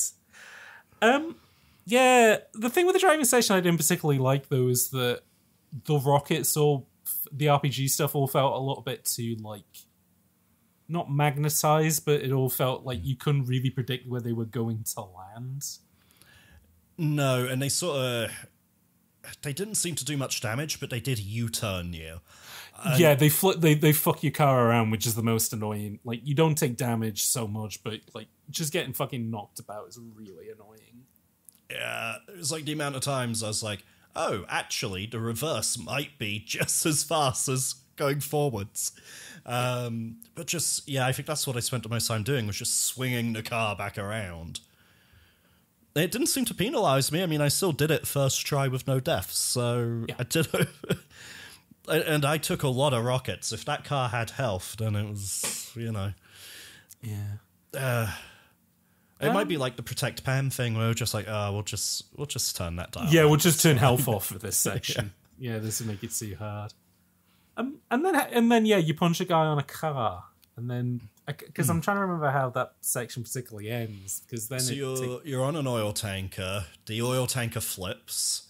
Yes. Then you have another punch up next to the oil tanker, and the guy falls in oil spilling from the overturned tanker, and you open your lighter and you set the light. Yeah. God. Pretty brutal way to kill it. I mean, obviously, I know that Roger Moore used to electrocute people and say absolutely shocking, but I don't know. Setting a guy setting a guy covered in petrol on fire is pretty, insane. Well, they tried to set a theme through this one of, look, I know he killed your friend's wife, but so I think that one was for him. Okay, fair enough. That was that was the fun that was the treat that he got to have at the end of the big adventure. Yeah. Which then takes us on to Die Another Day, which I don't think this is the first Bond film I've ever seen. I'm definitely sure it's probably the second Bond film that I ever saw, because I didn't go to the cinemas to watch it though. The weird thing with the Bond films, and I guess it's because there was a big period of time, because Die Another Day came out in 2002, and then Casino Royale came out in 2008 or 2009, I'm pretty sure. God, so I'd have been about 13, 14 when Die Another Day came out. Interesting. I think I was 11 when it came out. I was in my GameCube era when it came out. Which is the interesting thing with me, is that when I think of Bond, I think of Bond and Star Wars. For me, I think of them more in games than I do in films, mostly because of the fact that there was a lot more Bond games out when I was growing up than there were Bond films. But then I did really like Casino Royale when it eventually came out, but I was like 16, 17 when it did. And Star Wars was the same thing, because I know that the prequels were out, but the prequels weren't very good. Versus So I remember seeing episode 1 in the cinema. I did too, and I didn't particularly enjoy it. I think I slept through it, from what I have been told. So, yeah, Fair. I think Sounds I was like awake. I had a couple of years on you when it came out. If you were 11 when Die Another Day came out, and I was 13, 14. But yeah, Darth Maul was everything for a couple of years there. Oh no! So I was awake for the pod race, and then fell asleep, and then managed to wake up for Duel of the Fates. So those are the only things you really need to see. You didn't miss much of consequence in between those, don't worry. Yeah. But what I was going to say about Bonds is that, so there weren't a lot of films coming out, but they went to ITV and ITV2 pretty quick after they were in the cinema. Because I remember watching, because Die Another Day was like an ITV2 banger. Like they would show it like multiple nights a week. Just like, hey, we got nothing better to show, so here's just Die Another Day again. And so I've seen that film in a lot of chunks as a result. There's an entire middle section of that film that I cannot remember, but I can remember the North Korean stuff at the beginning, him being tortured in prison while the Madonna song's playing, getting out of the prison and John Cleese giving him the invisible car, Gustav Graves parachuting in with the Union Jack parachute. Blank, blank, blank, blank, blank, blank, blank, blank, blank. Him and Jinx at the Ice Hotel and everything that happens after that. Yeah, so we got, and this is the running issue with these adaptations, is because they're doing 5 and then in the games is exactly the same thing, where it's just, yeah, let's just start the Ice Hotel. That's the more interesting stuff. Yeah, we start at the end, and this is where I get some of my films confused, but Die Another Day, is that the one with Halle Berry? Yes, which was the thing that I was about to mention now, which is, so in this game, because they couldn't get Halle Berry's likeness rights, they went with a different actress. And rather than hiring an actress which looked like Halle Berry, they went with an actress who doesn't look like Halle Berry. Now, according to the Mini-Me video, which came out a couple of weeks before we're doing this recording, but he also, funnily enough, did a video on 007 Legends. And we're not ripping him off. Me and Sam were penciled in. We were going to do this before we even knew the Mini-Me video was coming out. Would have been last week if my controllers hadn't been fucked. That's true, yeah. But, we're both 007 fans, and he was on the podcast when we did Second Sight. So, we're big fans of him on Bullet Time. But interesting thing that he noted was that there was a bit of trivia, which was the actress who plays Jinx in 007 Legends was apparently the first choice that they had for the film Die Another Day. But then... Really? Yeah. Oh, sorry. Yeah. But then apparently things changed and they ended up with Halle Berry. Another weird thing with this is that the guy who plays Felix in this game is not the guy who was playing Felix in the Daniel Craig films, who was also an African-American man in those films. So we have 2 instances in this game of whitewashing, which is very weird. I wonder if the Jinx thing, in terms of the film, is they approached someone else first and then some executive went, well, Halle Berry is a name that will sell tickets. Yeah, no, I think, because what? X-Men had come out in 99 and the next 2 had come out, I think was coming out the same... Storm, yeah. Yeah, was going to come out the same year as Die Another Day, so yeah, Halle Berry was just a massive name.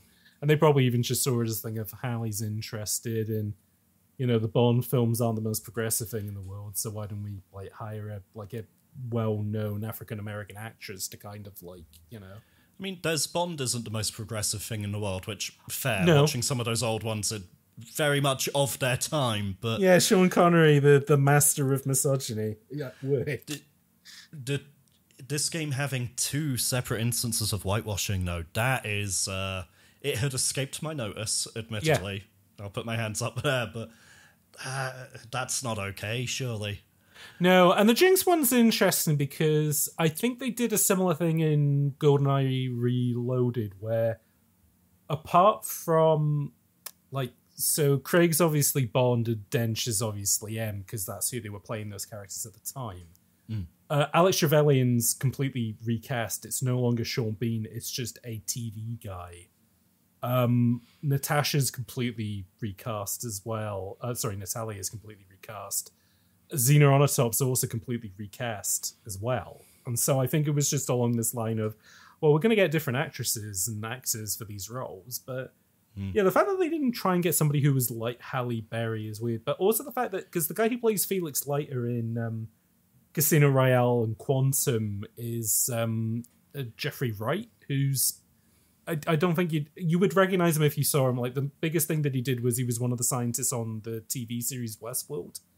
But other than that, like, Casino Royale was like a big deal for him. Okay. I feel like he probably would have done the game if you'd got him, so I don't know why they didn't.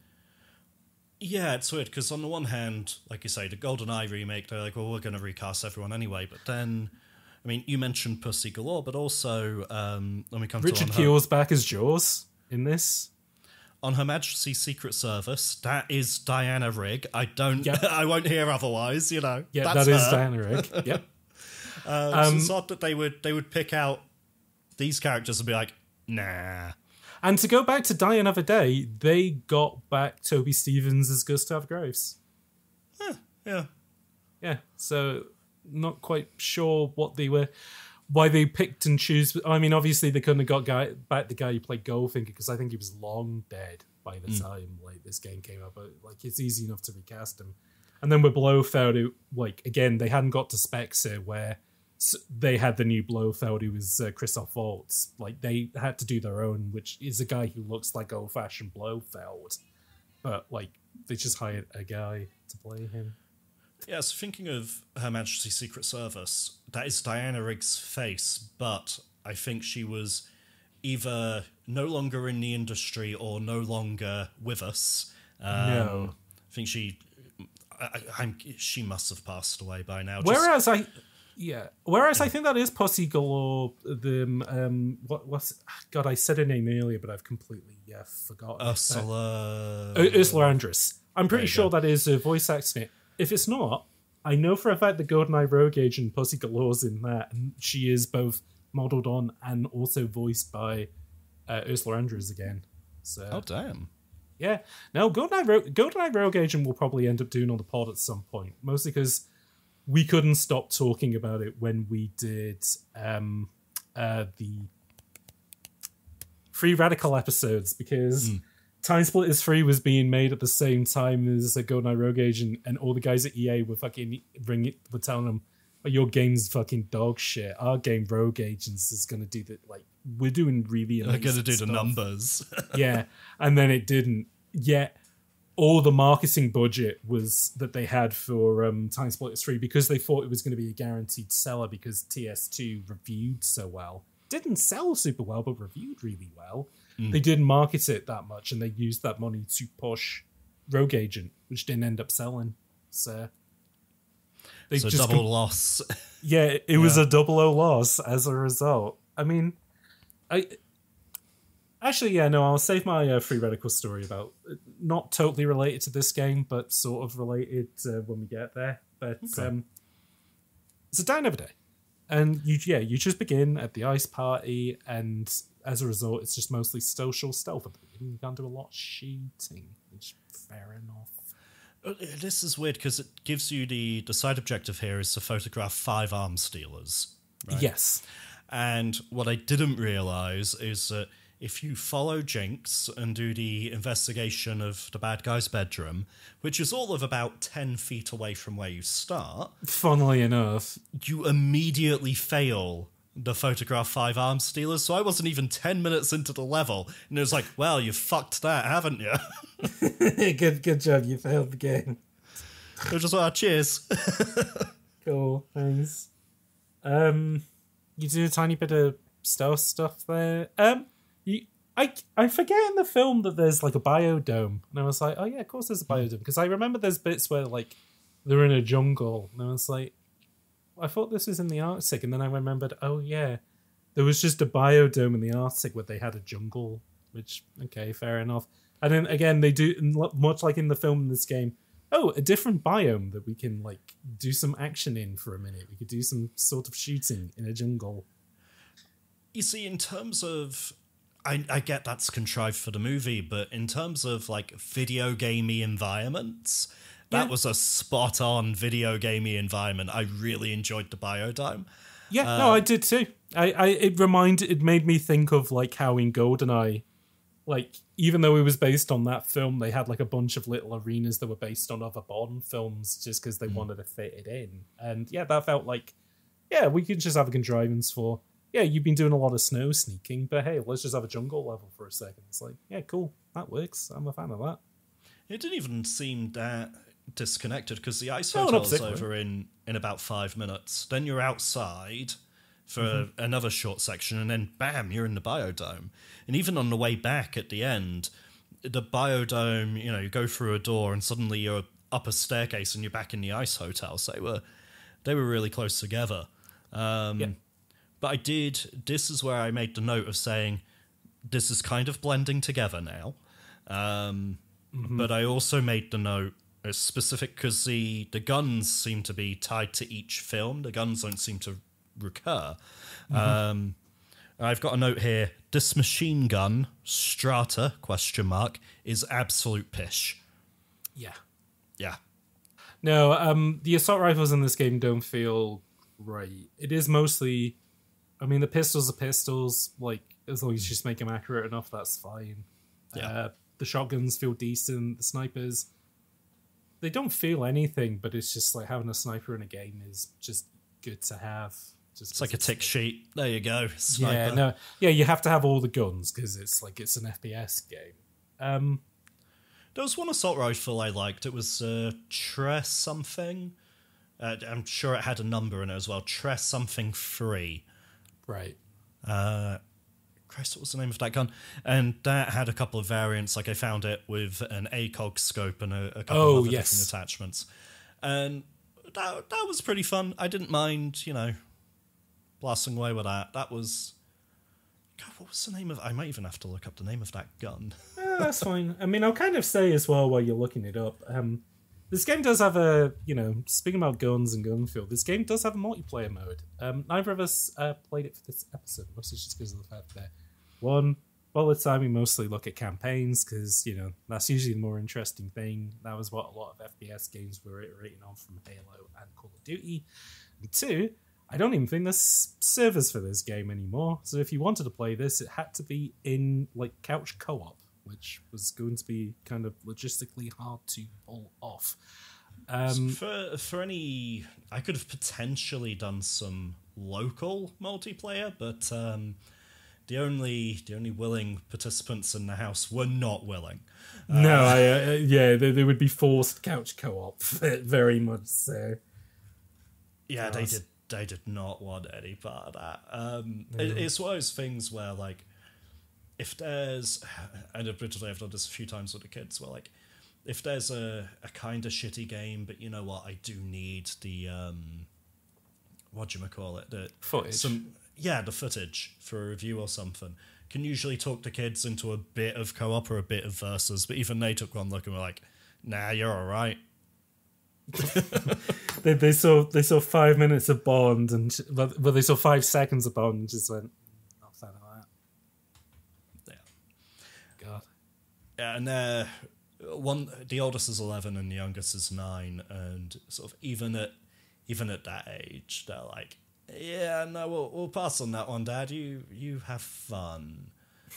Here it is. The Terrorlight 3. That was the gun I was thinking about. Fair enough. Sounds like a modern gun, which makes sense because Die Another Day was probably the most modern film. I don't think the Terrorlight 3 featured in the Die Another Day section, but that was actually quite a satisfying assault rifle to use. And then we got this Strata thing for Die Another Day, and I was like, fucking, I may as well be going up to them and tickling them with a feather. This is... Yeah. This game does have the classic FPS, bullet time thing of, if you crouch and if nobody's looking, if you sneak up on them and you press in one of the sticks, you just karate chop them and knock them out. So if you can get away with it, and if you can't be bothered to do any shooting, you can just go around just karate chopping guys. It's great. So that was inconsistent. So sometimes I'd sneak up on a guy and I'd press R3, and Bond would do sort of this longer takedown animation. Like, they're like, fucking hell, we're going to get seen doing this. We can go put a coffee on, shall I? Jesus. And then there were other times where instead of doing that long drawn-out animation, he just did the normal melee whack animation and they fell down like it was bloody Halo 3. Yeah. I have no idea why. Sometimes it was this long, drawn-out, pre-baked thing, and other times it was just crack. Yeah. Yeah. Very, very inconsistent. Speaking of inconsistent, I'm trying to remember, like, you have the biodome, then you have outside. How do you get to the room where Jinx is being held, like, in the glass room below you, and then Gustav's wearing the stupid electricity suit like he's Vulcan? So you go through the biodome, and then there's a big gleaming office at the end of the biodome, which you go into. And then you have to fight. So Jinx is strapped to a metal table, and there's lasers. I got around it. Yeah. Then you have a fist fight with what's his name? Diamond Face. Yeah. Diamond Man. Diamond Man, who you think is the guy who gets blown up at the beginning of the film, but then it turns out that Gustav Graves was actually him, who had facial reconstructive surgery, and they made him a white guy, which is weird. Yeah. Yeah. No, I was about to say, these Bond film, the Bond's not a very forward-thinking franchise. No, different woman in every port is Bond. Yeah. Speaking of which, actually, and we haven't mentioned this yet, I mean, we talked a tiny bit about the presentation in regards to the graphics, which... actually, yeah, no, I'll say my piece now, which is kind of like with Eurocom. I think they're very much a developer who, and we talked about this a little bit when we talked about Free Radical, but very much when we were talking about Haze, was that the HD era wasn't, like, very kind to a lot of, like, really great AA developers. And Eurocom, I think, is a good example of that. They started in the NES era, did some decent SNES stuff, but then the N64 and PS2 eras are, like, where they basically made their bread. Like, because there wasn't, like, even though, like, visually it was a massive leap between those two consoles, you went from characters who could only be made with, like, out of 100 triangles to out, like, nearly 1,000 to 10,000. So, like, you could make some, like, Bond on the N64 looked like a guy with a sock over his face, versus in Nightfire, where for all intents and purposes, that looks like Pierce Brosnan, like, blur it a little bit and it looks like Pierce Brosnan. See, I always get hung up on those as well, because I always think it's Agent Under Fire and then Nightfire, but I could be wrong on that. So it's Agent Under Fire, which was done by EA Redwood, I think. Then it was Nightfire, which was done by Eurocom. And then Everything or Nothing, which then went back to EA Redwood, who then did, what's it called? From Russia With Love. Okay. It's funny that, like, when it went from EA to Activision was still like, oh, a Eurocom of the Bond. Well, they're the solid hand that you get in to do a Bond game. And it's funny because it was, like, always the bridesmaid, never the bride thing of that. Apart from this, like, when they did GoldenEye for the Wii, that wasn't the only Bond game that came out that year or on like that date, because also Bloodstone came out, which was done by the Bizarre Creation guys. And I think that was treated more as like, well, you get GoldenEye for the Wii because, the Wii needs something. But no, Bloodstone, that's our big ticket game for this, financial quarter. Bloodstone didn't do very well. Like, it reviewed okay, but sales-wise did pretty poorly, to the extent that they ended up closing Bizarre down, because between that and Blur did pretty badly, pretty badly commercially.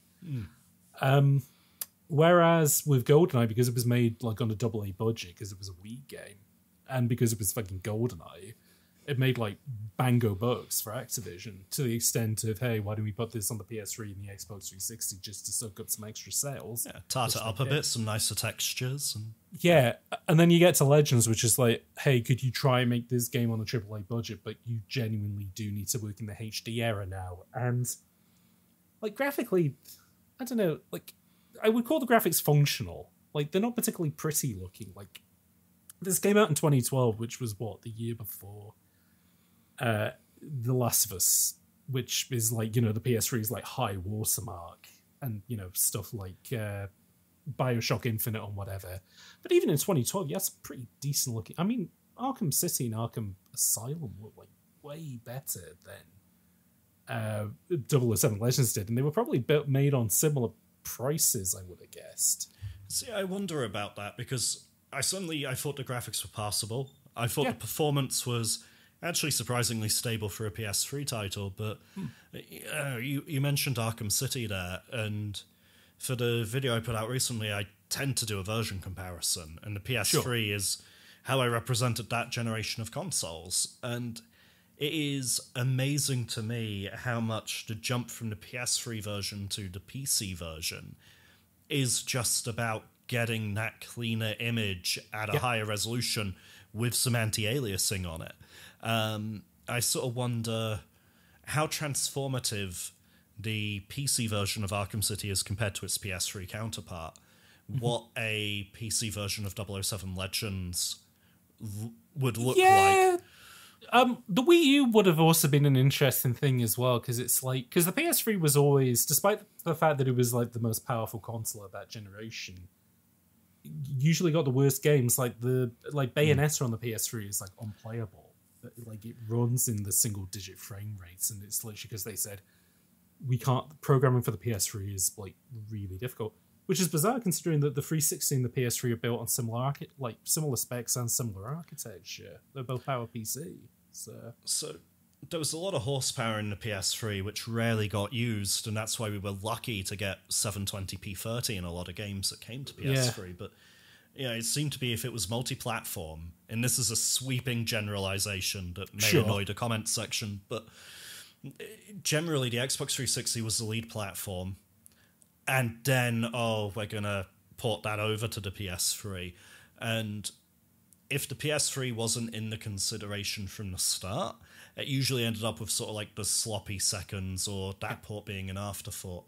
But when you got stuff like Uncharted or Resistance or Killzone or The Last of Us, as you mentioned a moment ago, that was built with that machine in mind and they knew how to work it, you could get some stuff out of that.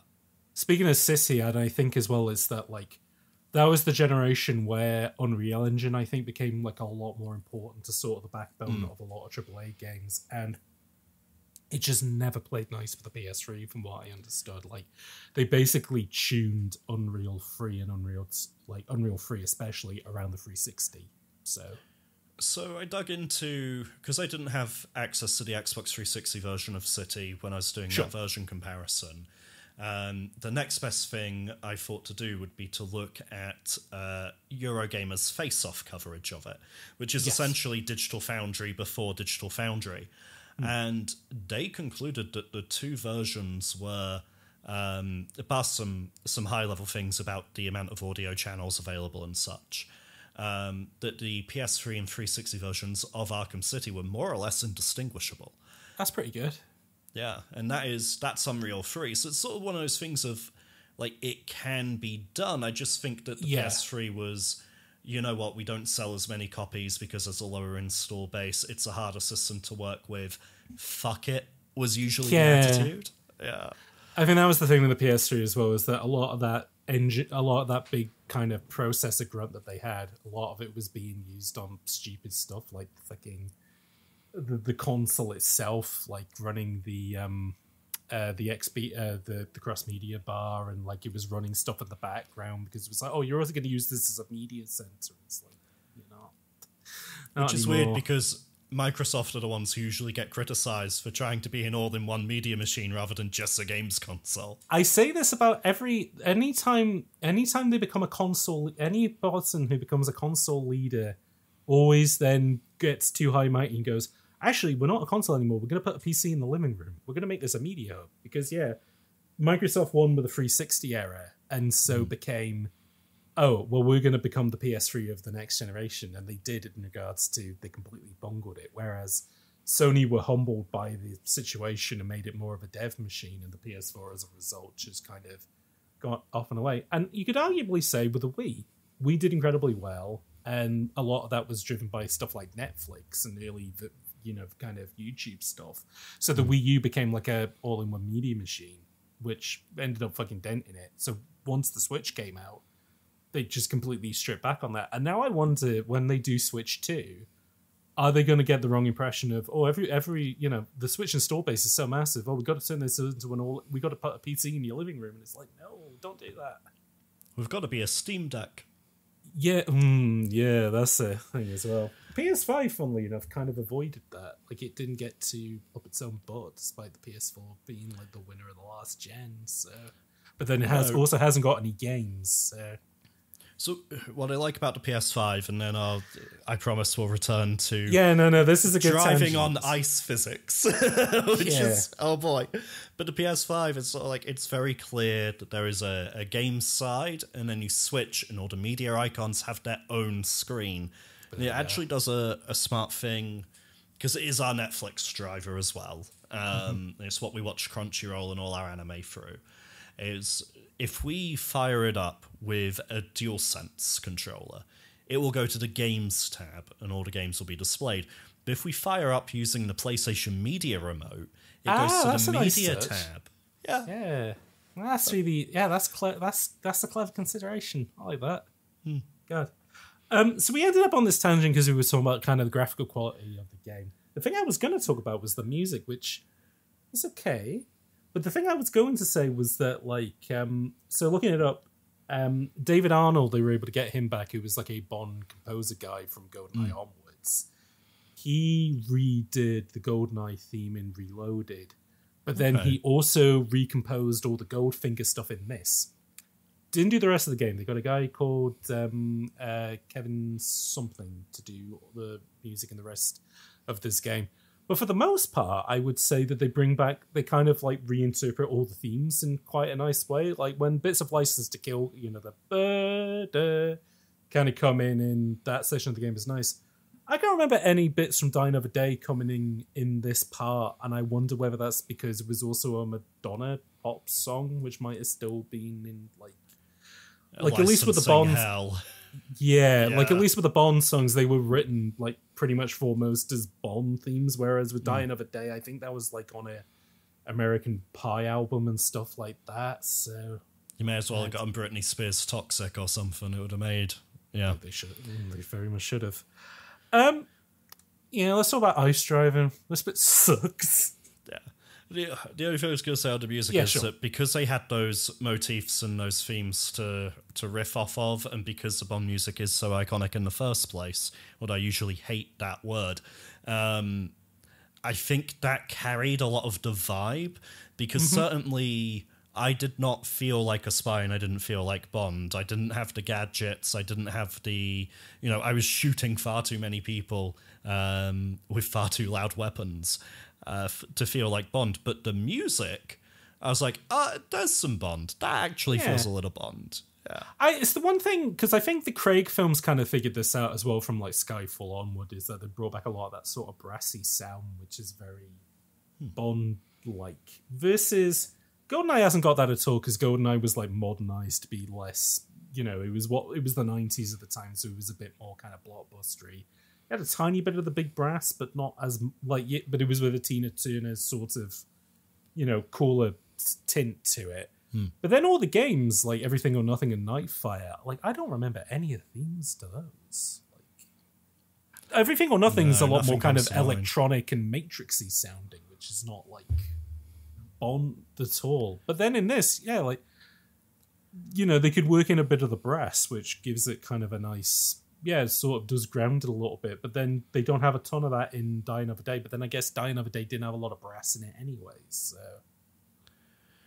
No, as you say, I think they'd gone for more of a contemporary, suave, how do you do fellow kids sort of take on it, which is unfortunate. But we did at least get some gadgets on this car. That's true. You could shoot missiles at your car, which was exciting. But then you had to drive on ice, which was like, you give, you take away. Well, the weird thing is, I actually wrote, oh fuck, more driving, but with ice physics. And then underneath, oh thank God they're giving us traction control. And then one final note for that says, which doesn't help. No, it doesn't. They tease you with traction control, but not much. No. The thing with this is that you have to try and goad the guy in the green Jag to drive into the the stupid gust of grave ice laser, which you kind of. Is that what was happening? Yeah, I only figured that out from the cutscene, but they're like, oh, you need to get in, you need to push him into the laser, and it's like, I don't know how, I can barely keep up with him. But it turns out that all you had to do was just hit him with missiles a couple of times, and that was it. Well, I chased him the first time, and I must have tagged him 7 or 8 times with missiles, and I got a little cutscene, and a mission failed. I was like, the hell did I do? So I reloaded, I did the exact same thing, and I got the, well done, you did it cutscene. You can carry on with the game now. And I'm like, I don't know what I did differently. No, it's just very hit and miss in what it flags as you did it correctly or you didn't. Driving on, you go from driving onto the ice to driving on a. It's funny, I remember this, a Fast and the Furious film did this, and that's the version I remember rather than Bond, which I think they must have done it in Die Another Day as well, but you're then driving the car along a airstrip to try and get on the back of a big old cargo ship, which is where Gust of Graves is. And you get on, and then you do Wii boxing again, but with the stupid fucking electricity suit, man. Which, this is what just threw me, because every movie has been 2 levels up to this point, right? The Ice Hotel and the Biodome was a level. Yeah. Then we did the driving, and it gave me an end-of-level screen, and then the plane, although it's only another 5-minute section, and bear in mind the driving was only about 6 minutes or so, although the plane is only another 5-minute section, that was treated as another level. And I was like, wait, why does this one get free? How they calculate this stuff, I have no idea where they put the... I wonder whether it was a loading thing, because they had to move you out of the ice racetrack onto this, I guess. But yeah, because it feels like, we've had some other transitions in location which have kept you in the same level. Yeah. But it very much felt like parts 2 and 3 were meant to be one and the same. Yeah, it's odd. But yeah, then you fight Gustav, and I was saying about this lays to my credence of this being a coma fantasy, where the more the game goes along, the crazier it gets, because Bond's brain is dying and he doesn't know how reality works anymore. Which is why this ends with electricity, man. And then why the next level is the most farcical Bond film of them all, Moonraker, aka James Bond in space. With anti-gravity and everything. Oh, but they had to do it. I would say, I feel like this is, if you've heard of 007 Legends, there's probably 2 things you know about it, which is Daniel Craig in a bunch of Bond films. They do Moonraker, and there's an anti-gravity shooting section.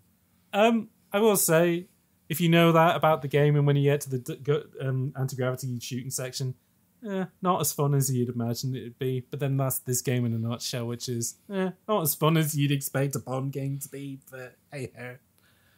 I know, my overall takeaway from the game was, I did not have a seethingly negative thing about it. I think it had a few surprising highs, a lot of lows, but generally I walked away from it thinking, I've played worse. Yeah, no, I'm not. Yeah. I wasn't angry playing it, and I couldn't even say I was disappointed with it. I just kind of feel like it just sort of washed off me. That's the thing. The only thing I would say is, I'll say it's a weekend rental.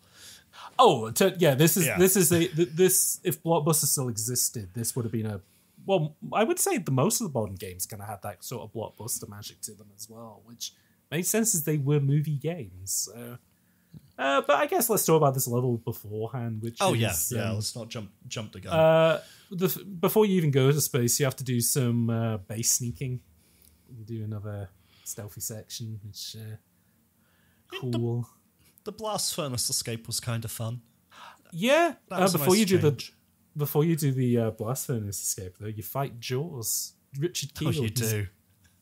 I remember when they were because Everything or Nothing came out in, I want to say, 04 or 03, when I was either 12 or 13, and that was when I was in my peak I had gone from reading N64 magazine and being like, oh, I know what games are. I'm going to make games by personality. At that point, I was into reading Edge. And I was like, oh, I'm a games expert. I think I'm a connoisseur of video games. And part of that was like watching game trailers and like, oh, this new EA game that's coming out. Let's watch all the behind the scenes. And one of the big selling points that they had with Everything or Nothing was that not only did it have... Because Nightfire, I think, had like... It didn't even have Pierce Brosnan's, like... It had his likeness, but it didn't have his voice, but it had nobody else. Everything or Nothing, the big selling point was, boom, we're spending big EA money on this. We're going to have Brosnan doing the voice, Dench doing the voice, Cleese doing the voice. But then all of the other kind of extra characters were all cast from actual actors. So they had Willem Dafoe as the kind of the Bond villain in it, and Heidi Klum was in it as the Bond girl and stuff. But one of the big selling points was Richard Kiel is back as Jaws. 80-year-old Richard Kiel at this point. Of course, he looks like he did in Moonraker when he was in his like 40s or whatever. And the thing is that you don't even have to voice him because he doesn't have a voice. He just grunts. That's his shtick. But it's based on his likeness. And again, they do the same thing here. It's his likeness, and you fight him and you throw him into a big globe, but then he's not dead because then the guy from Moonraker walks out with Jaws and he's like, throw you into the blast furnace. Yeah. So, yeah. It was fun to see him. Yeah. I don't know that you can have a Bond game without him, because like he even turns up in the bonus levels for GoldenEye and stuff. You know, he's... Well, yeah, I mean, as we said earlier as well, like part of the reason why they put Goldfinger in this is that because of Oddjob, like you fight Oddjob, which is, I mean, because those two are got to be like the most famous Bond heavies, right? Because like Nick Nack from Live and Let Die, like barely most people remember. I guess maybe what was Grace Jones's character called in View to a Kill? Christmas Jones or whatever. No, Christmas Jones is the scientist in Tomorrow Never Dies. God. You've lost me on that one. No, that's fine. But Grace Jones was also like a famous Bond heavy as well when she was in View to a Kill. Like, which, fair enough. Yeah, I'm just trying to think of like famous Bond henchmen, but I guess those are like the big two. And like, so if you're doing a greatest hits of Bonds game, like you have to put them in. I guess, yeah, good that they managed to get both of them in and didn't recast them, I suppose. But I guess how could you? It would be a tall order. I certainly wouldn't want to try. No, absolutely not. But yeah, you escape the blast furnace. You dress up in space costumes. I say space. You dress up in space suits to try and blend in. Doesn't fucking work, because the next thing that happens is a bunch of guards catch you. And the girl knocks them out, and then you just go around shooting them. Which they literally catch you as you're still changing into the disguise. Yeah, I know, it's so lame. But it's pretty much how most of my first runs of a Hitman level go. Yeah, no, it is very Hitman-esque in that regard. And then you just shoot your way through corridors, and then you manage to get to the backup spaceship where the astronauts are about to get on, and you shoot them, and then you go into the spaceship. So it was when you emerged there that I first saw the Moonraker laser, and we spoiled this earlier a bit, but sure. That's where I was like, I fucking love this gun in GoldenEye. Give me that laser, give me that. It's shit. Yeah, it's not very good. But then you've got this, again, a helicopter indoors. You got to do it. You got to have a heli indoors. Why not? God. I don't know. I wasn't too taken with that section at all, really. It was just sort of a went in one ear and out the other kind of deal. And it's that weird... There's one bit that stood out for the wrong reasons. And it's when you're told, okay, get into the office by hacking the door and blowing the fuse box, which we've done before. Or I suppose activating the fuse box so that the doors will open. But this time, it also activates sentry guns. Now go down this other corridor to deactivate the sentries. I think I verbally said out loud, I'll do one. It's the classic games thing where it's like, oh, we've run out of content, so let's just take what we have and make it more convoluted. Let's just give you the runaround. It's like, sucks. Yeah. Especially considering that this seemed like the level that they probably worked on first. Consider this is what they were showing off at E3 2012. Yeah. Okay. This was the one that they showed off first, and they were like, well, because Moonraker is one of the earlier films in the chronology. But then they decided it came out of production, it was like, no, let's save this to the end, because this is the one set piece that we actually figured out and made fun, which is, you and Holly Goodhead go to space, and then when you're in the big arena, boom, the gravity turns off. Yeah, so I asked a question out loud shortly after getting those spacesuits, and I think the missus just laughed. But we change into these spacesuits, even. We're immediately in a gunfight. I just said out loud, wouldn't a single bullet hole compromise the integrity of the suit? It's a fair point. It seems incredibly reckless. Yeah, no. If anything, why didn't you save the putting the suits on until you got on the ship? Or maybe there's a scene of just where the rocket's about to go off and they're just covering the bullet holes with duct tape to try and there you go. This will seal us. In the next part of the level, you've got not only the anti-gravity sections, but you go for a spacewalk. You go out the airlock and round, and it's like, yeah, we're all shooting at each other here, guys. I don't think that's a good idea. This is the funniest thing of just imagining Daniel Craig's Bond of just oh yeah, you're in space. Yeah, there's just a big space station up in our Earth's atmosphere. Yeah, don't worry about it. This was built at some point between the years 2007 when Casino Royale came out in 2012. You've heard of the ISS? It's fine. Yeah, this is the ISS-2. This is the ISS's evil twin. Don't worry about it. It's fine. Oh god, it's like angry reviewers who all had the anti-personality. That's the ISS that forces the other ISS to play Sonic 06 for the channel. All those poor Russian astronauts having to play Banjo-Kazooie nuts and bolts for the week. Hey, you like that game? I do, but that's the classic. I mean, I'm thinking of fucking JonTron, where bloody Gruntilda forces him to play nuts and bolts, and he has to pretend it's a bad game, which it's not. It's a great game. See, I for some reason I went to Chris Bohr's Irate Gamer. Oh, well, what was the Irate Gamer's like? What was his what game was his kryptonite? Oh god, because most people was Sonic 06 from what I remember. Yeah, I want to say it was like Gyromite or a Rob the Robot game. And I'm just imagining that was probably because he had that game as a kid, but didn't have Rob. So he was like, "What the fuck am I meant to do? This game's hard." There's a whole era. It was like, he is the game dude. He is so the game. Oh, I forgot the game dude. I know it leaks of him. Anyway, no. I'm taking us way off. No, that's fine. We haven't got a ton left. I mean, yeah, you have the space. I mean, the problem is just that I played this a couple of weeks ago, and so for the space section, I was just like, you go outside and it's big and cool, and I think this is the longest mission of the game as well, right? If it was, it didn't feel like it. No, I think the pacing of it's quite well, but the bit beforehand's like relatively meaty, and then this bit nice, it lasts for quite a decent chunk as well. So what's kind of embarrassing is the gravity gets turned off, and you have to go out because you've got the Marines coming to back you up, but there's gun turrets. Oh no! And you go out, and you're on this little walkway. And there's a panel in front of you, and I'm like, okay, so how do I use this panel to disable these turrets?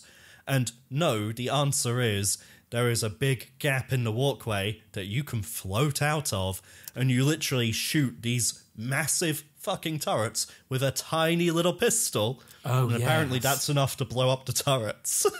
It's a very powerful pistol, you know? It took me an embarrassingly long time to work out what I was supposed to be doing. Yeah, like, again, instructional design brain is just kind of like, well, we didn't know that we could do spacewalks in this game. Like, could we just not have got a little... You're giving me prompts to say that press square to pick up a new gun. I know how to do that, but, like, you're not going to give me a prompt to do spacewalk? It was fucking bizarre. And even then, like, the thing of, I think it was just out of frustration and, like, trying to interact with this panel that wasn't interactive, where I just went, fine, I'll just shoot the fucking thing. And then my brain went, wait, that worked. Why did that work? Well, it was like shooting the glass earlier to get the gas out of the room. Yeah, but at least the turrets had the good sense to actually respond and react. That's true, yeah. Versus the glass is like 10 shotgun shells later. How does the section end again? I can't remember. I wrote it down. Oh, thank you. I put, that's the ending. Destroy a mechanical arm and pop Drax out the airlock. Okay. Oh, yeah, that's right. You just knocked Drax out the airlock. God. Yeah, it's like the final boss is just this machine that's trying to deploy poison pods. And you just have to shoot at the glowing red part of the machine to destroy it. Repeat that 6 times for 6 mechanical arms. And that's it, kids. Final boss of the game. Congratulations. Congratulations, you've done all the 007 legends. And then... Yeah, Except do you you haven't. Do you want to say what happens then, which is really funny in hindsight now that you can't get a DLC to this game? Yeah, so Drax goes out the airlock, and at this point I'm thinking, okay, so at the start of the game I got shot, and this is like my life flashing before my eyes, so surely I'm now going to return to that moment or get resolution or something. No. The credits come up, and the first thing they say is, James Bond will return in the free Skyfall DLC missions coming out November 2012. I'm like, that's delisted. Yeah. So, funnily enough, mentioned in the Mini-Me video as well, the only way to now play this DLC is you have to buy the Wii U version, where the DLC was printed to disc. Which is why if you go to CEX, it's like £6 for the PS3 version or $30 for the Wii U. Yeah, it is full whack for the free U version. Which I watched the Skyfall missions online. Don't look like a lot of fun. It looks like the worst parts from Skyfall. So yeah, which to be fair is a lot of Skyfall. Oh, Skyfall has some fun moments, like the bit where the guy gets eaten by the Komodo dragon. It's mostly the bit where he's in the unfinished tower in Tokyo, and he's having the fight with the guy, and he's pushing him through like a lot of glass panels.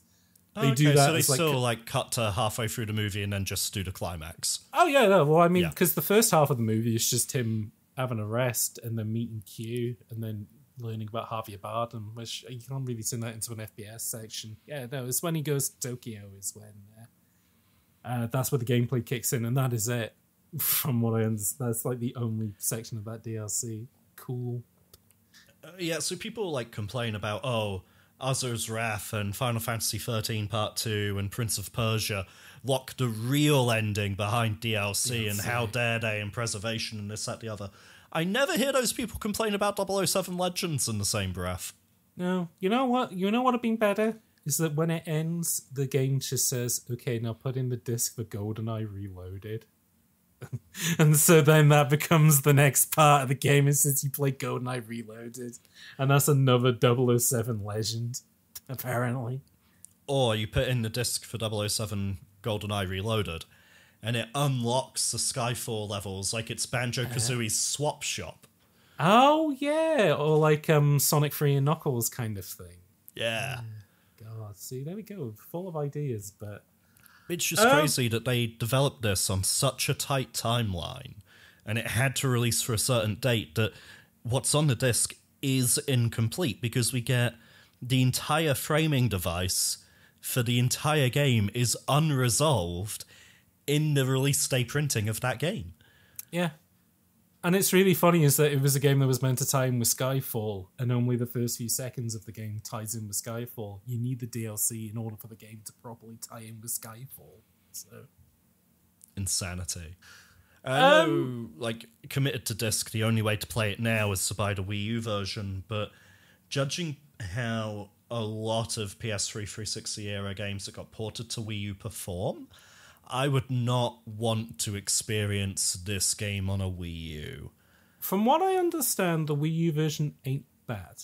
It doesn't. It runs at 30, but that's it. Like it is solid. It is competent enough. But I can believe that, considering that it was built on the engine that GoldenEye Reloaded was, which I believe also got a Wii U port. So, I might be biased because my most recent experience of a Wii U was Arkham City Armored Edition. And that game's shit. Technically that is a mess.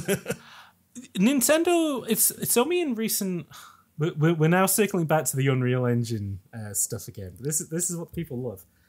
It's only very recently that Unreal Engine stuff has now started to run decently on Nintendo consoles, but literally only the two fucking games that Nintendo made in Unreal Engine 4 run any decently on Switch, which is Yoshi's Crafted World and Pikmin 4. The Arkham collection that they did for Switch, which is UE. Well, yeah, no, you said they're the UE3 versions, aren't they? Apart from Night, which is UE4. Yeah. So Arkham Asylum and Arkham City, from all of the footage and all of the reviews, those look to be the Unreal Engine 3 originals rather than the Unreal Engine 4 Return to Arkham. Yeah. And those have very different looks and aesthetics and lighting treatments and such. It's very easy to, from the visual mood alone, spot the original versus Return to Arkham. Night was only ever Unreal Engine 4, yeah, but it's even the Unreal Engine 3 stuff, it's fine, I guess, but it's still not where it should be. No, and a lot of UE4 stuff doesn't scale super well to the Switch, which, again, I think was partially a thing of why they made Pikmin 4, just to be like, is this any viable on the console? Which it is, but basically it means that you can't scale games down to it. You have to, like, make games. If you're making an Unreal Engine 4 game, it still has to be built around the Switch's, like, specs, basically. I know Doom 2016 and The Witcher 3 got highlighted for how well they translated to the Switch, but I don't know what engines they were built in, and I don't know what kind of effort was required. So Doom was id Tech. It's their own internal stuff, and yeah, like, seems to be pretty scalable for the most part, which is why a lot of Bethesda stuff uses that now. Witcher, I think, was their own in-house engine as well, and I think, yeah, they just wanted the effort of, like, rebuilding that for the Switch. So they did it properly, basically. Yeah, absolutely. Have you got any other thoughts about 007? Because we talked about the game, talked about how it looked, we talked about how it sounded, we talked about the controls, we talked about stealth and gadgets and shooting, we talked about the films, we talked about the different levels, we even talked about the multiplayer and the DLC. I'm trying to think if there's anything that we have missed out, but no, I think that's pretty comprehensive, I would say. I guess sort of like my final thought on 007 Legends would be, I'm glad I got around to it. Yeah. It was interesting, at least, and it's sort of one less game on a backlog that is far too big. That's true.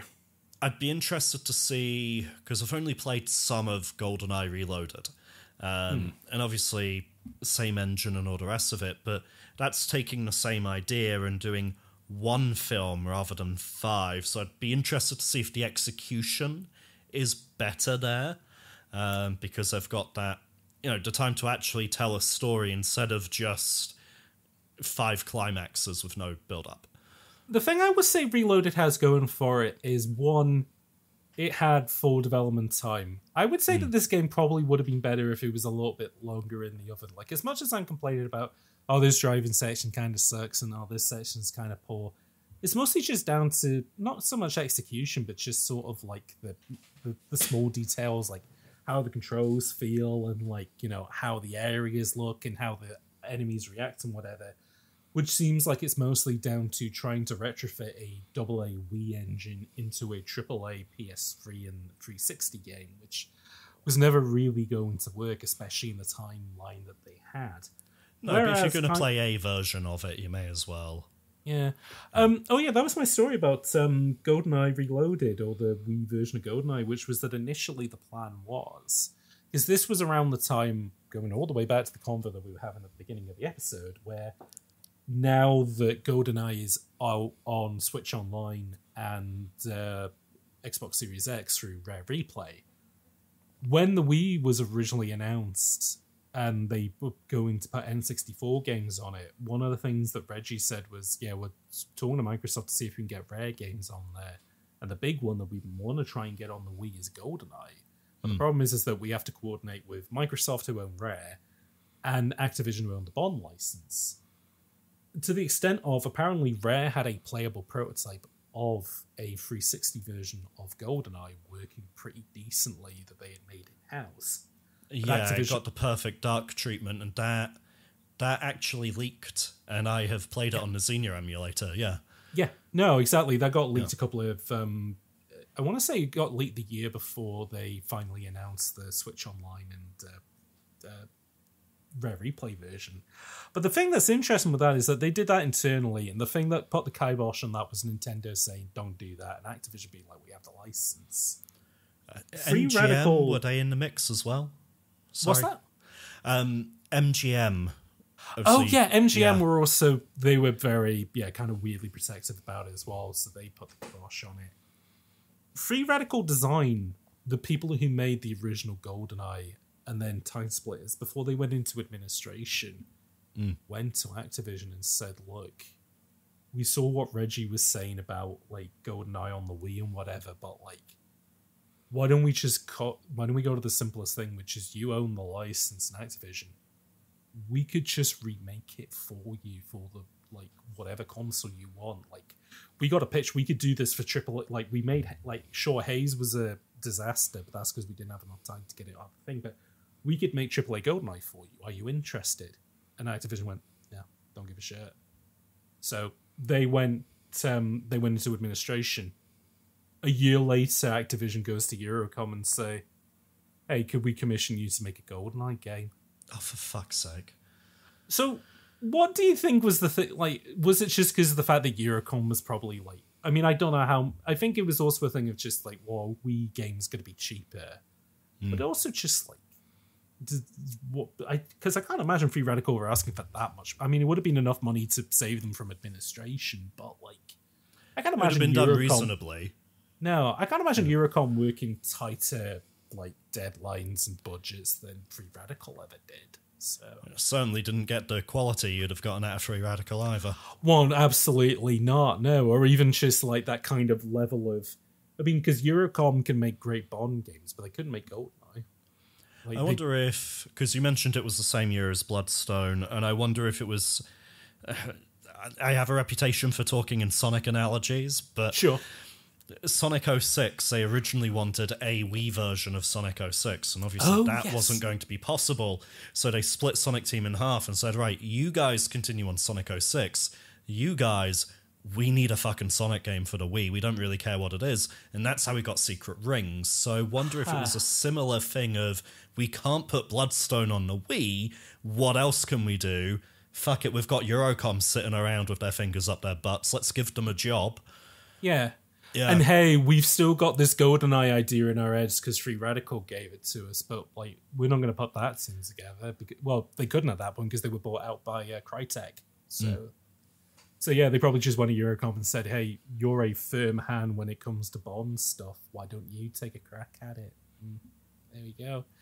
And I was saying in regards to Legends, yeah, they are a firm hand. Like, this game isn't like a massive disaster. It's just not very, I don't know.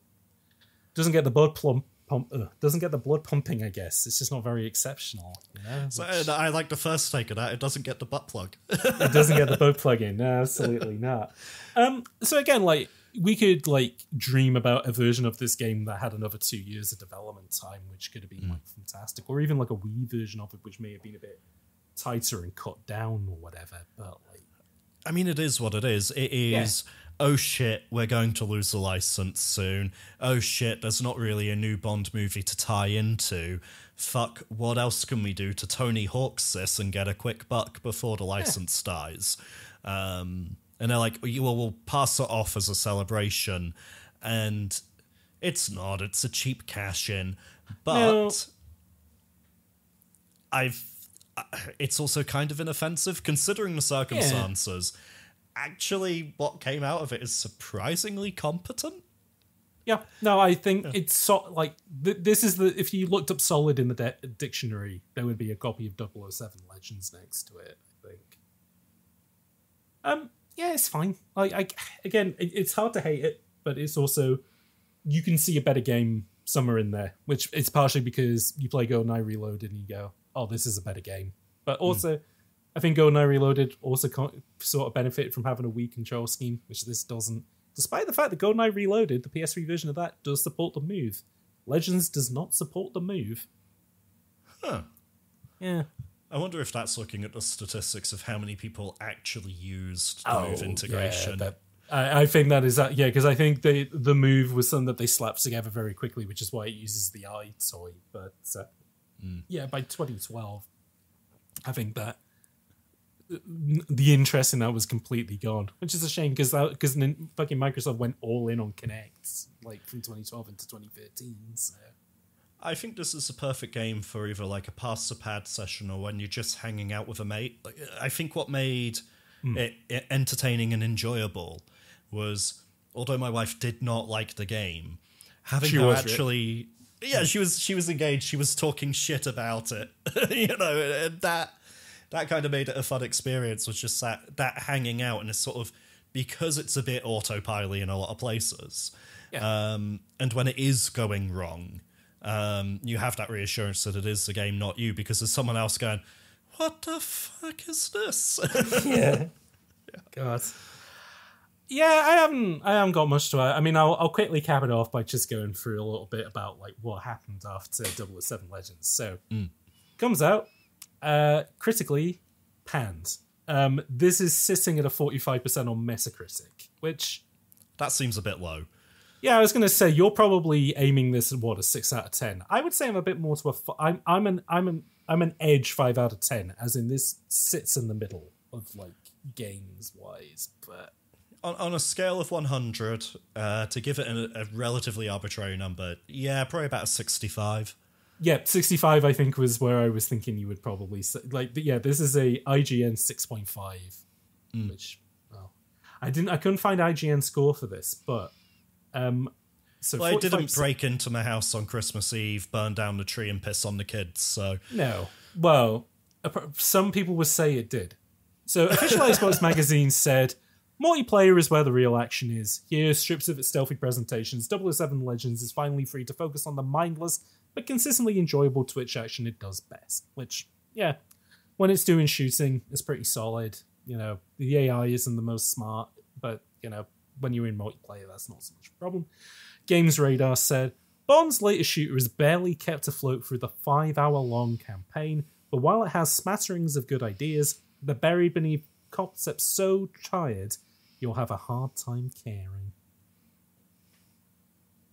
Hard to argue with that, I guess, but also the amount of variety in this game I did think was, well, it's just something you don't really get in FPS games anymore. So what I would give it is variety, because through doing the 5 films, I think there was a trend that's still lingering now where, like, PS1, PS2 eras, you would go on worldwide adventures where you look at, Tomb Raider, just because I'm in that mindset with the remaster having come out recently. You went to Peru, Greece, Egypt, and Atlantis all in one adventure. And then we get to, you compare that to the 2013 Tomb Raider, and it is entirely set on the island of Yamatai. Yeah. Right? And that was the trend around then. You just had this one environment for an entire game because it's cheaper to create assets for one place. And it got old real fast. Whereas 007 Legends went for it. Despite the short time and the low budget, we are jumping eras in time. We're jumping around the world. We're going off planet at one point. Yes. And that keeps it far fresher than it otherwise would be. And just in regards to variety of gameplay, it's like even in the shooting, you have turret sections and like night vision sections, which are and sniping, which is interesting. But then you have bits of driving, you have bits of stealth. Granted, didn't like the driving, didn't particularly like the stealth, but still a different flavor to sort of engage with. The stealth had me screaming, "Who the fuck saw me?" And I was reloading a save, doing exactly the thing I did last time, but this time I didn't get caught. Giant Bomb said the idea of an anthology-like tribute to Bond films of the past isn't a bad one, but 007 Legends wastes whatever potential for fun there might have been. Instead, all Bond fans are left with is a heavily rewritten Cliff Notes version of some great and not so great films. I mean, accurate. Yeah, not hard to disagree with that one. And then finally, the meanest review that I saw was from Games Master UK, who said, one of the weakest, most boring Bond games of all time. The brand deserves much better. I'm sure there's a worse Bond game. I'm sure. Yeah, no. But the problem is that I wouldn't want to go looking for it. That's the thing. But yeah, I'm sure tomorrow never dies. Don't lie to me. There's a part of you that's like, I want to find the crustiest Bond game. The Game Boy game isn't Brill, but I don't know. Isn't that the Zelda like that a lot of people seem to retroactively praise now? Literally only because Nintendo published it. But as a game, it's okay, is what I will say. For people who can't see us on webcam, which they won't be able to because this is an audio-only podcast, I did big air quotes on my fingers at that point. Because this game received so much criticism, though, Eurocom laid off 100 employees to try and make up for, money that Activision didn't pay them. And because, the license went kaput a year later, it's no longer available to digitally buy. You would have to get a physical version of this. So, pretty sad end to Bond games. Up until, obviously, IO Interactive's game comes out, but I think that's going to be a very different kind of Bond game to what I would say is kind of the end of this Bond era, the Brosnan FPS era of Bonds, which sometimes became third-person shooters with the EA ones, but for the most part, was Bond with a gun. And some of those games were very good, as was the case with GoldenEye and Nightfire. Some of them kind of ended up a bit like 007 Legends, which... I'd say a lot of them were more passable than people give them credit for. Certainly went out with a whimper rather than a bang, but... I think when people have their hypothetical PS2 collections, it's not always... Because I think everybody always goes, you just have the 10 best games on the PS2. You have GTA 3, you have San Andreas, you have MGS3, you have Devil May Cry, blah, blah, blah. But most people never had PS3 2 collections which had all of that stuff. For the most part, you'd have maybe 3 of those. But then you'd have single A heaters or double A heaters like Star Wars Battlefront, Saboteur, that was more of a 360 game. Mercenaries, the first game of that, I think is a good example of one of those games that just everybody kind of had. Red Faction, which Red Faction, previous, we did on the pod, and then stuff like this, a lot of license, the Lord of the Rings games. I think people have a lot of fondness for. Two Towers was great, yeah. Licensed games that kind of punch. If you veered a little bit younger, you had stuff like the SpongeBob games, which were pretty decent, 3D a surprising platformers. Number of people I grew up with had the Crazy Taxi port. Simpsons Road Rage, but also Simpsons Hit and Run, I think, is also a game that people think pretty fondly of as a licensed game. I mean, as in an actual Crazy Taxi port. Oh, funny, yeah, no, I guess that makes sense, because that's just a solid little arcade game. But I think Bond just kind of fits into all of that of just very, very solid licensed game, which... Legends, for the most... I mean, I guess at this point, though, we were just sort of in the Euro 360 stuff where if it wasn't as good as Call of Duty, why would I not play Call of Duty? Which is where kind of a lot of licensed stuff like this kind of went to die, which is a shame. We say that. I had a lot of top-tier, top-shelf 2D beat-em-ups and fighting games, right? That's true, and you got your... And Street Fighter was just have every anthology under the sun. You can play literally any Street Fighter you want. And yet me and my mates were still Budokai 3? Yeah, Dragon Ball Budokai 3. Every time. And Naruto Ultimate Ninja Storm as well is kind of on that. Yeah, a lot of decent anime adaptation fighting games of that, which again, you mentioned Azura's Wrath earlier. That's where that kind of comes out of, is all those kind of CyberConnect 2 games. But I guess just stuff like Bond, though, was just, I don't know, kind of... We're starting to become a bit left in the past, which was sort of why Daniel Craig's Bond existed in the first place, to bring him up to date. So, I think a lot of people had, like, you'd go over to a mate's house and they probably had either Nightfire or Agent Under Fire. Rarely did they have both, but usually one of the two was on their shelf. You never saw Everything or Nothing, though. That was a decent rental game, but I never saw anybody who actually owned that game. So. See, I've only recently bought Everything or Nothing, and that will be my first runtime through that one. There we go. Interesting game, is all I'll say. I did replay it not too long ago, and yeah, it's got stuff to it, is all I will say. I'll find out. Yeah. Speaking of finding stuff out, let's bring this podcast to an end with Sam. It will be your first time doing the bullet time quiz. You did do a quiz a little bit like this when we did a Discord quiz not too long ago, but this is you finally doing an official bullet time quiz. So, cripes. I know. I'm going to give you 10 different games to try and guess. So, this would have qualified for the charts the week of October 20th. So according to VG Charts, is where I pulled this one. Mostly leans on the American side, but that shouldn't matter. Actually, no, this is worldwide, so this factored quite a few different things. Now, before we start, do you want to take a guess of where 007 Legends may have came in on the charts? I would be amazed if it charted. Certainly not in the top 10. It's definitely not in the top 10. So sales figures for release month, I don't know, maybe somewhere in the 80s? Interesting. Split the difference on that because this debuted at number 50 in the charts. Number 50? Okay. It came in at a strong number 50 in a pretty strong week and a pretty strong month of games, which we're now about to get into. Because starting with number 1 on the charts, it is in its 18th week. And despite this being in 2012... it is a Nintendo DS game. A Nintendo DS game that just kept selling. It's probably going to be either Mario Kart DS or New Super Mario Bros. It is neither of the Mario games. Oh, say. Jesus. Okay, 18 charting on weeks the is, DS for 18 weeks. Pokemon Black? It is Pokemon Black, but which one? Because there's fucking 2, isn't there? So, Alicia, you're flipping a coin on this one. I fell off these ones as well because they gave me a bloody Pokemon game where one of the Pokemon was a bin bag with Google eyes on it. I'm going to go 1. Unfortunately, it is Pokemon Black and Pokemon White 2 for the Nintendo DS. Yep, they hadn't quite made it over to the 3DS yet, which fair enough. They'll do it with X and Y, and I want to say 2013 and 2014. But no, these Black and White 2 were top sellers for the console, which makes sense.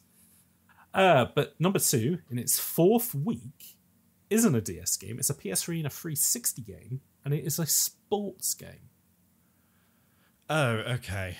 And this is worldwide, so probably not FIFA, but Madden, they go a year ahead, so Madden 13? It's not Madden 13, so it's the other one. Oh, FIFA 13. So it is FIFA Football 2013. Okay. Yep. So, at number 3 in the charts, in its 3rd week, is a Wii game. And I will give you this clue, it's not a Nintendo game, but it is a game that was... basically, it made its bread on the Wii. And they released a game on the Wii like every year in this franchise. Oh, a franchise. Christ, when you were saying like Wii made its bread there, not Nintendo, I was like, oh, Mad World or something. A franchise on the Wii. It'll be a Just Dance game. Yeah, it is Just Dance, but which one? 3? Close enough. It's Just Dance 4. Oh, all right. Is this a point where, because there was a point where they stopped making Just Dance games for the Wii U, but kept releasing them on the Wii? Mm-hmm. Yeah, people still owned Wiis, and they were still... I want to say that, like, there were Just Dance games coming out on the Switch, and they were still coming out on the Wii, which is shocking. It's just amazing that they started skipping the Wii U in favour of the Wii. It was a bestseller. Makes sense. Let's get into some more interesting games, though, because number 4 on the charts in its 2nd week is a PS3, 360, and PC game from Bethesda. They published it. Oh, Bethesda published. Okay, so we're not talking Skyrim. What have they published? They've published... It's too early for Doom. Yes, Doom was 2016. Yeah, so 4 years too early for Doom. Okay. This is... Was there a Wolfenstein out around then? No, so Wolfenstein New Order was 2014, and the other Wolfenstein was 2009, so a little bit before this. I'll give you a clue. It's the first game in a kind of franchise. It got a sequel game and a bunch of spin-offs. It's also the first game from a studio which is still with us, I would say, but are a big part of the Bethesda family.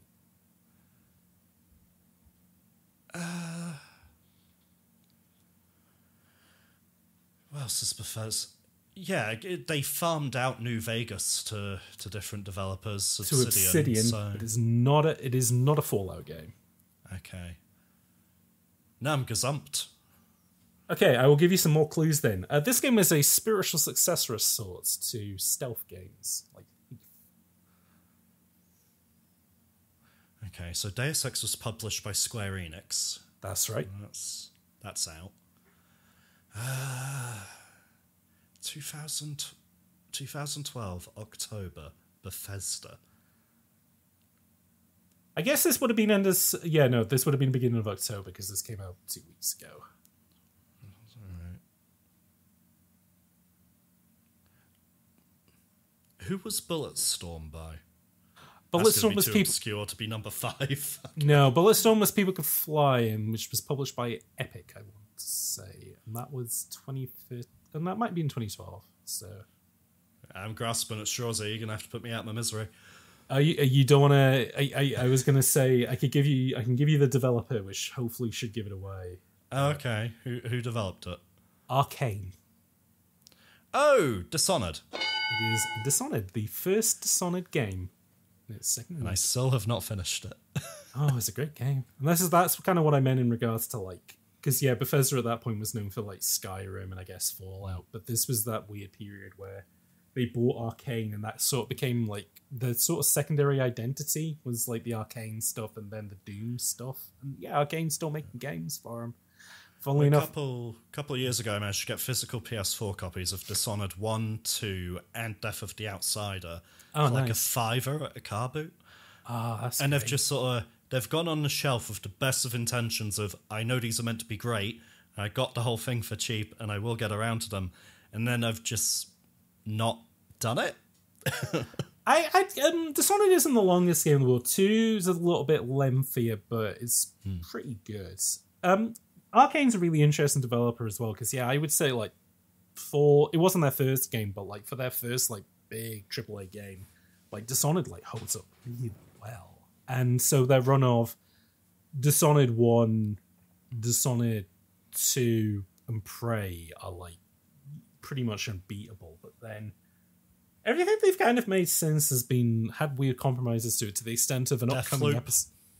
Yeah, Deathloop, which was like my favorite game of that year, but also like I can understand, this was compromised to kind of reach a larger audience. To the extent of an upcoming episode that we're doing a Bullet Time is on Redfall, a game that they made last year, and it's not great. And we're going to get into why. Left 4 Dead with vampires by Arcane. It should have worked. It should have worked, but then they also decided, hey, why don't we try and make our own Far Cry game? It's like, that's not the worst idea, but it's also live service. Well, that's a really bad idea. Don't do that. Speaking of games which are controversial, in its number 5, in its 3rd week, is a PS3 and a 360 game published by Capcom. 2012 Capcom in at number 5. Just for the irony of the numbers matching up, Street Fighter 5? Oh, no, it is not Street Fighter 5. I believe that's 2 years away. 2014. This is a game I don't like. And I would say most people don't like this game. But you do find those rare people who say, actually, this is the best game that Capcom ever made. Resident Evil 6? It is Resident Evil 6 in its 3rd week. I mean, for something everyone hates, that's decent sales, number 5. Well, I mean, Resident Evil games still sold like fucking gangbusters. That's the funny thing, is that people always say like, oh, well, 6 was the dip in the series, which is why they had to make 7. No, 6 was like, 4 was the best selling in the series, then 5 was the best selling in the series, then 6 is the best selling in the series, and then 7's been the best selling in the series, followed by 2 remake, followed by 8, followed by 4 remake. Basically, like, that needle has only ever moved up, except for Resident Evil 3 remake. Yeah, except for the free Yeah. but we don't talk about that. No. It's like the cousin you don't invite to your wedding, you know. Much like the original Resident Evil 3 was on PS1. But it's not good. Different show, different time, I think. We could talk about Resi 3 all day. Oh, yeah, no, we'll save that for the Operation Raccoon City episode or something. I don't know. Number 6 on the charts, though, in its 3rd week for the PS3 and the 360, is another sports game. But I'm going to give you a clue. It's not Madden. And it can't be FIFA because we already had it. NBA 2K13? It is NBA 2K13 from 2K Games in at number 6. Pretty good. Nice. It's neither of the footballs. It doesn't leave much. No, very true. Now, number 7 in the charts is in its 13th week. It is a Nintendo 3DS game, and it has sold 2.7 million copies. Was there ever a point that Mario Kart 7 wasn't charting in the top 10? Apparently this one, because it is not Mario Kart 7. Oh, shit. Okay. Yeah. Is it Nintendo? It is, yeah, it is very much, it is the most Nintendo game you could think of. Oh, okay, so New Super Mario Bros. 2? It is New Super Mario Bros. 2 for the Nintendo 3DS. And yeah. Which is another one people rag on all the time, but there's the sales data of people. I think people rag on it just because it's like, oh, we're doing another New Super Mario Bros. Game. They sold very well, and from what I understand, the second one, pretty good. A fine game. A game that a lot of people don't say is fine, though. Because at number 8 this week, it is new this week, if you can believe such a thing. Okay. It is another PS3 360 game. It is another Bethesda published game as well. I'm having trouble believing some of these are 12 years old. Yeah, I know. Well, I'm going to say this as well. This isn't a 12-year-old game. This is a re-release of a game that came out in 2003. Oh, shit. Okay. So it might came out in 12-year-old game. We're talking about a 21-year-old game. It may have came out in 03 or 04. I can't remember. It might even came out in 05. Were we already in the era of remasters then? Jesus. Oh, yeah. No, and this was a pretty big remaster as well. Okay, a big remaster of a 2003 game that released in 2012. 03, 04, or 05. I genuinely can't remember what the exact one of those years. It came out in one of those. It came out around the time of Half-Life 2, is what I will say. Bethesda. It's not going to be Bethesda developed, it'll be Bethesda published. Bingo. Okay. A studio that Bethesda recently, at the time that we're talking about in 2012, a studio that Bethesda had recently acquired from Activision, funnily enough. Do they have Quake now? You're on the right lines with Quake. Did they re-release Unreal Tournament? No, Unreal Tournament is Epic. Think id. Think id. Along the right lines with Quake. Yeah. Oh, is this when they brought out the updated Doom 3? Do you remember what the subtitle is? BFG edition? Number 8 this week. Doom 3 BFG edition for the PS3 and the 360. And I think PC as well. Partially the reason that they put BFG edition out was because Carmack was demoing it with the original prototype versions of the Oculus Rift. He was like, hey, we can get this working with VR. And that was meant to be a selling point of the BFG edition, which never happened, weirdly enough. I'm sure I've got a PSVR Doom game on the shelf. Yeah, that will be Doom 2016 VFR edition. Yeah, I've got Doom VFR edition. I could have sworn I had a Doom 3 VR up there as well. It may have come out. For some reason, I thought it never. Oh, you know what? I might be getting it confused with Alien Isolation, which they demoed that in VR, but that never came out in VR. Yeah, because I'm sure the selling point of either Doom VFR or Doom 3 VR was that it supported the bigger gun that came with Farpoint. And I'm pretty sure I bought it just because I need more excuses to justify to use your that phone. thing's continued existence in my house. I'm pretty sure that's VFR edition because the viewpoint gun was, or the Farpoint gun was, it was a PS4 gun, right? The Farpoint gun was, it's a PS4 gun. Yeah. It's got the two handles, but I'm sure. I'm going to have a quick look. Yeah. No, that's absolutely fine. I'll try and filibuster with any Doom 3 BFG edition packs. Doom 3 VR edition, PlayStation VR games. Oh, there we go. Might have been digitally. Oh no, if you have a physical edition, it must have came out. God. Yeah, I've got both of them on my shelf, I'm sure. There we go. Doom Sorry. 3, okay game is what I will say. People have asked if we'd do it on bullet time. I don't know. I don't think we will. I don't think it quite misses the mark enough. Like when you sort of look into the development history of it, it is an interesting game. It'd be interesting to see because there was the original like Xbox version, which was more horror-y and a lot darker, and you could only have the flashlight out or the gun, not both. And then there's the BFG edition where like no, just the flashlight is like on your chest at all times, and it's a bit more actiony, and it changes the tone. The dynamics change quite a bit, which sort of goes against like. It kind of breaks the design of the game, which I know a lot of people didn't like that design, but it was functional like when it worked to a particular thing. So that's how it's like, do you prefer the artist's intent or do you sort of prefer what you would rather, I suppose. But Number 9, which is also new this week on the charts. This is a Wii game, funnily enough. Despite the fact that the Wii U I think is out in 2012. This is a Wii game and it's doing incredibly well. It's an Activision published game. Oh, they were still putting out like bad compromised ports of Call of Duties, weren't they? They were, but I will help you out. This isn't a Call of Duty game. This is a franchise, and I want to say a gimmick which no longer exists, but it was the hottest thing for about 3 years between I want to say 2010 and 2013. A franchise and a gimmick for a few years. Which is hard because Activision were the king of gimmicks. They had Rock Band with a guitar controller. They had Tony Hawk's with a stupid rock and roller controller. And this was a similar thing, although this was the U-Draw tablet was Ubisoft, so that's a complete it's wrong area entirely. What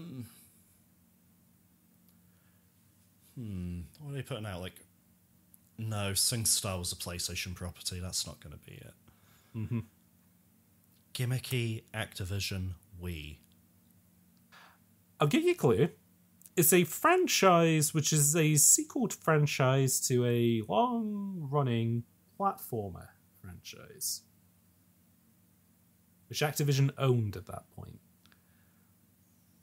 Activision owned a platformer. Okay. Well, technically they owned 2 that they managed to get out of the Universal Vivendi deal. Oh, so this is going to be like Crash of the Titans or something. Not Crash of the Titans, no. Mind Over Mutant? Not Mind of a Mutant, no. It's not Crash. Okay, so what were they called? There was Legend of Spyro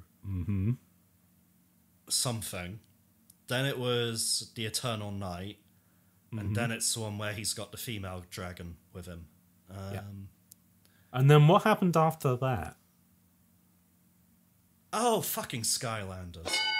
It is Skylanders, but which one? It's off. Spyro's Adventure? No, so Skylanders Adventure I think is the first one. This is a late, because they were pumping these out as quick as they could while it was still popular. I've been through most of them in co-op with Grayson on the PS3. So it was Spyro's Adventure, then it was Giants, then it was Swap Force, then we had that horrible car racing one. So you've said it, but I'm gonna throw the question. Which one do you think it is out of those that you just listed? Giants. New this week is Skylanders Giants for the Wii Okay. by Activision and Toys for Bob. Yeah, Toys to Life. Massive deal for about 3 years, and then boom, gone. And literally a mate of mine who owns a game shop gave me a bin bag full of Skylanders to pass on to Grayson because they couldn't even give them away, basically. It's a shame because, like, at least with Lego Dimensions, it had the element of that, oh, it's just Lego, though. Like, when you're not doing the Toys to Life stuff, you can just recycle them into Lego. Amiibo is like, oh shit, these are affordable Nintendo figures. Like, I'm not even going to use these for what the point is. I'm just going to affordable. Not when the scalpers get hold of them, they're not. Oh, yeah. No, oh, sorry. Well, 15 quid before scalpers get hold of them. But yeah, like, Nintendo figurines, which were relatively accessible. And then with the Disney Infinity stuff, it was kind of a thing of like, oh, well, you know, it's cool little Disney action figures. Skylanders, they have very cool designs, but like they were so tied to that game that like I can't imagine what the context would be like if you just had them as action. Like, I don't know. Like, I mean, I've got the Crash Bandicoot and Neo Cortex ones up on the shelf behind me. I went out and bought it's Imaginators that they're in. I went out and bought Imaginators, specifically the Crash Bandicoot pack. And that was, I mean, me and Grayson were burned out from playing them at that point, but I was like, we were still starved for new Crash Bandicoot content, and he didn't have the tribal tattoos. So I was like, I'm buying it. I'm getting it. Yeah, and to be honest, the Crash redesign in Skylanders is quite nice. Like, I think it looks better than the fucking Insane Trilogy design that they went with. Yeah, it was still stylized but faithful to the original, and it's a damn good figure. Oh yeah, no, the Neo Cortex one, it like looks spot on. So like that's the funny thing with Cortex is that they've never really Crash. They've kept like changing the design variables to be like, oh, should it be fluffier? Should it be smoother? Should it be cuter? Stuff. Neo Cortex, I think, like they up the poly count, and then they've never changed the design since because they just like got it, you know. Certainly, Twin Sanity, he had more of a cartoony Mad Doctor vibe where they made him a bit slimmer, a bit taller. He had the big black circles around his eyes. That's true, yeah. Whereas, I was going to say, whereas in Crash 4, he's they're still dark, but it's kind of more like an orange. He just has very thick eyelids, from what I remember. But, man. Anyways, let's bring it home. Number 10, in its 5th week, is a PS3 and Xbox 360 game. Okay. Published by 2K Games, one of their big franchises. What don't they own? That's the question. I will help you narrow it down as well. It is a FPS game. Yeah, it didn't help as much as you were hoping. Okay, it is an FPS. And then I will make it a little bit easier. It's an FPS hybrid. It's an FPS combined with something else. Okay. 2K Games, FPS 2012.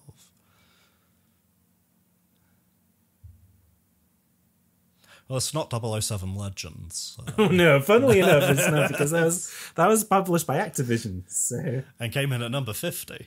Yeah, and that came in at number 50. No, this is a game that was more popular than 007 Legends, even though I think it shouldn't be, because this is a franchise I am not a fan of, but I'm very much in the minority.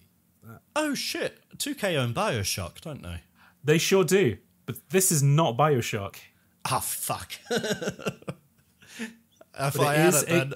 But it is a series that begins with B. Another shooter series that begins with... Oh, Battlefield. It's not Battlefield, that is owned by EA. Okay, yeah, fair. It's like FPS B. I'll give some extra help. Developed by Gearbox. Gearbox B. What is the game the Gearbox is most known for? Oh, Borderlands. Awful. Yeah. But which one? 2012, 2. Borderlands 2, 5th week in the charts at number 10.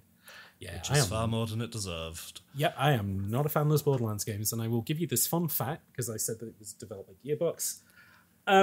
We did an episode on Aliens Colonial Marines, which came out in 2013, the year after this, And basically, they were developing the first Borderlands game and Aliens Colonial Marines around the same time. Okay. Put out Borderlands 1, did massively successful, and then said, shit, we need to rush another one out as quickly as possible. Let's take the money that Sega paid us for fucking Aliens Colonial Marines and spend that in-house on Borderlands 2. It's got to be breach of contract or something, surely. No, and the fun thing is that I don't have to say allegedly, because they got taken to court about this, and it was proven that was the case. And so it was breach of contract. Yeah, no, it was a breach of contract. Aliens Colonial Marines was then farmed out to another developer called Time Gate to basically make that, while fucking Gearbox rushed out Borderlands 2 as quickly as possible.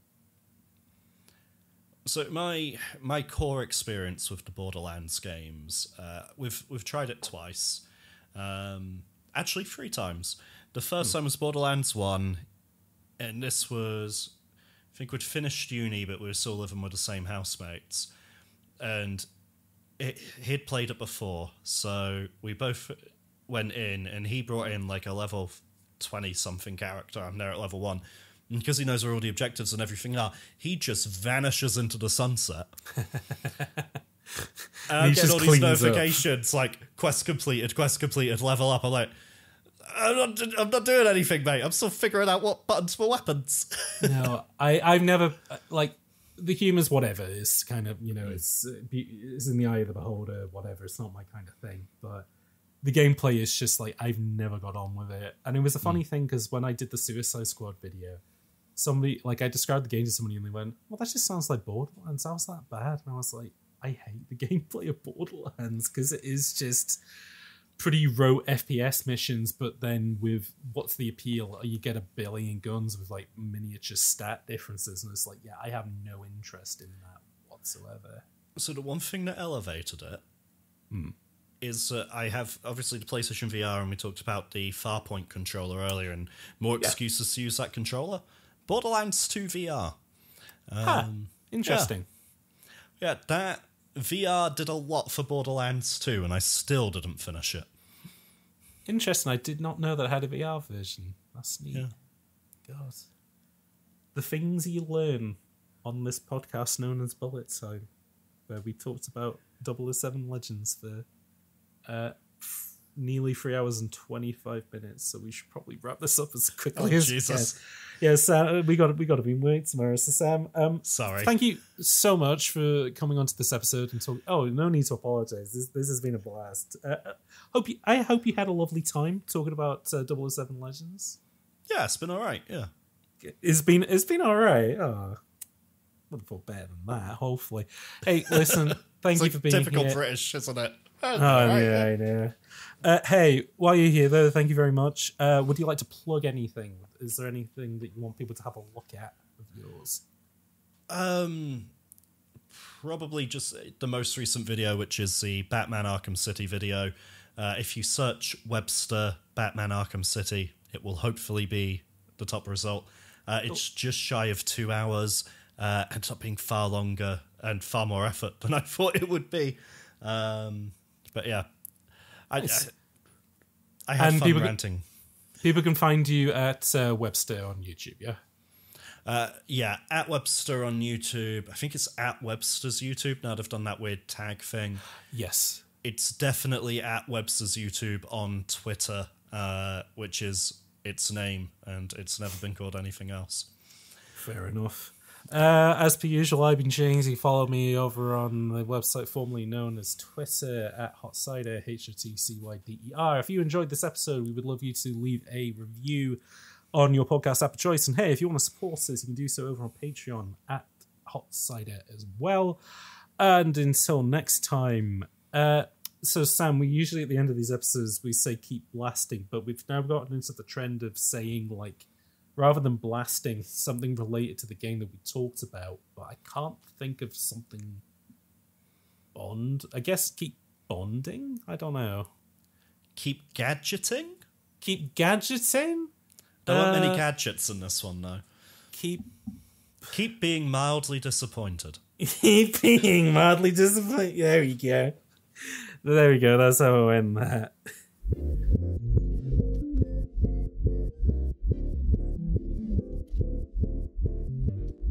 This podcast has been made possible by Dylan Robinson, Eric Hamilton Schneider, Jesse Garasha, Kevin from Pixellet, Mouse, Twyla27, Valerie B, VG, and the Hot Cider support tier. If you'd like to help with the production of episodes and gain access to extra content, consider supporting over at patreon.com/hotcider. That's HOTCYDER. A special thanks to Max Coburn for the Bullet Time theme tune.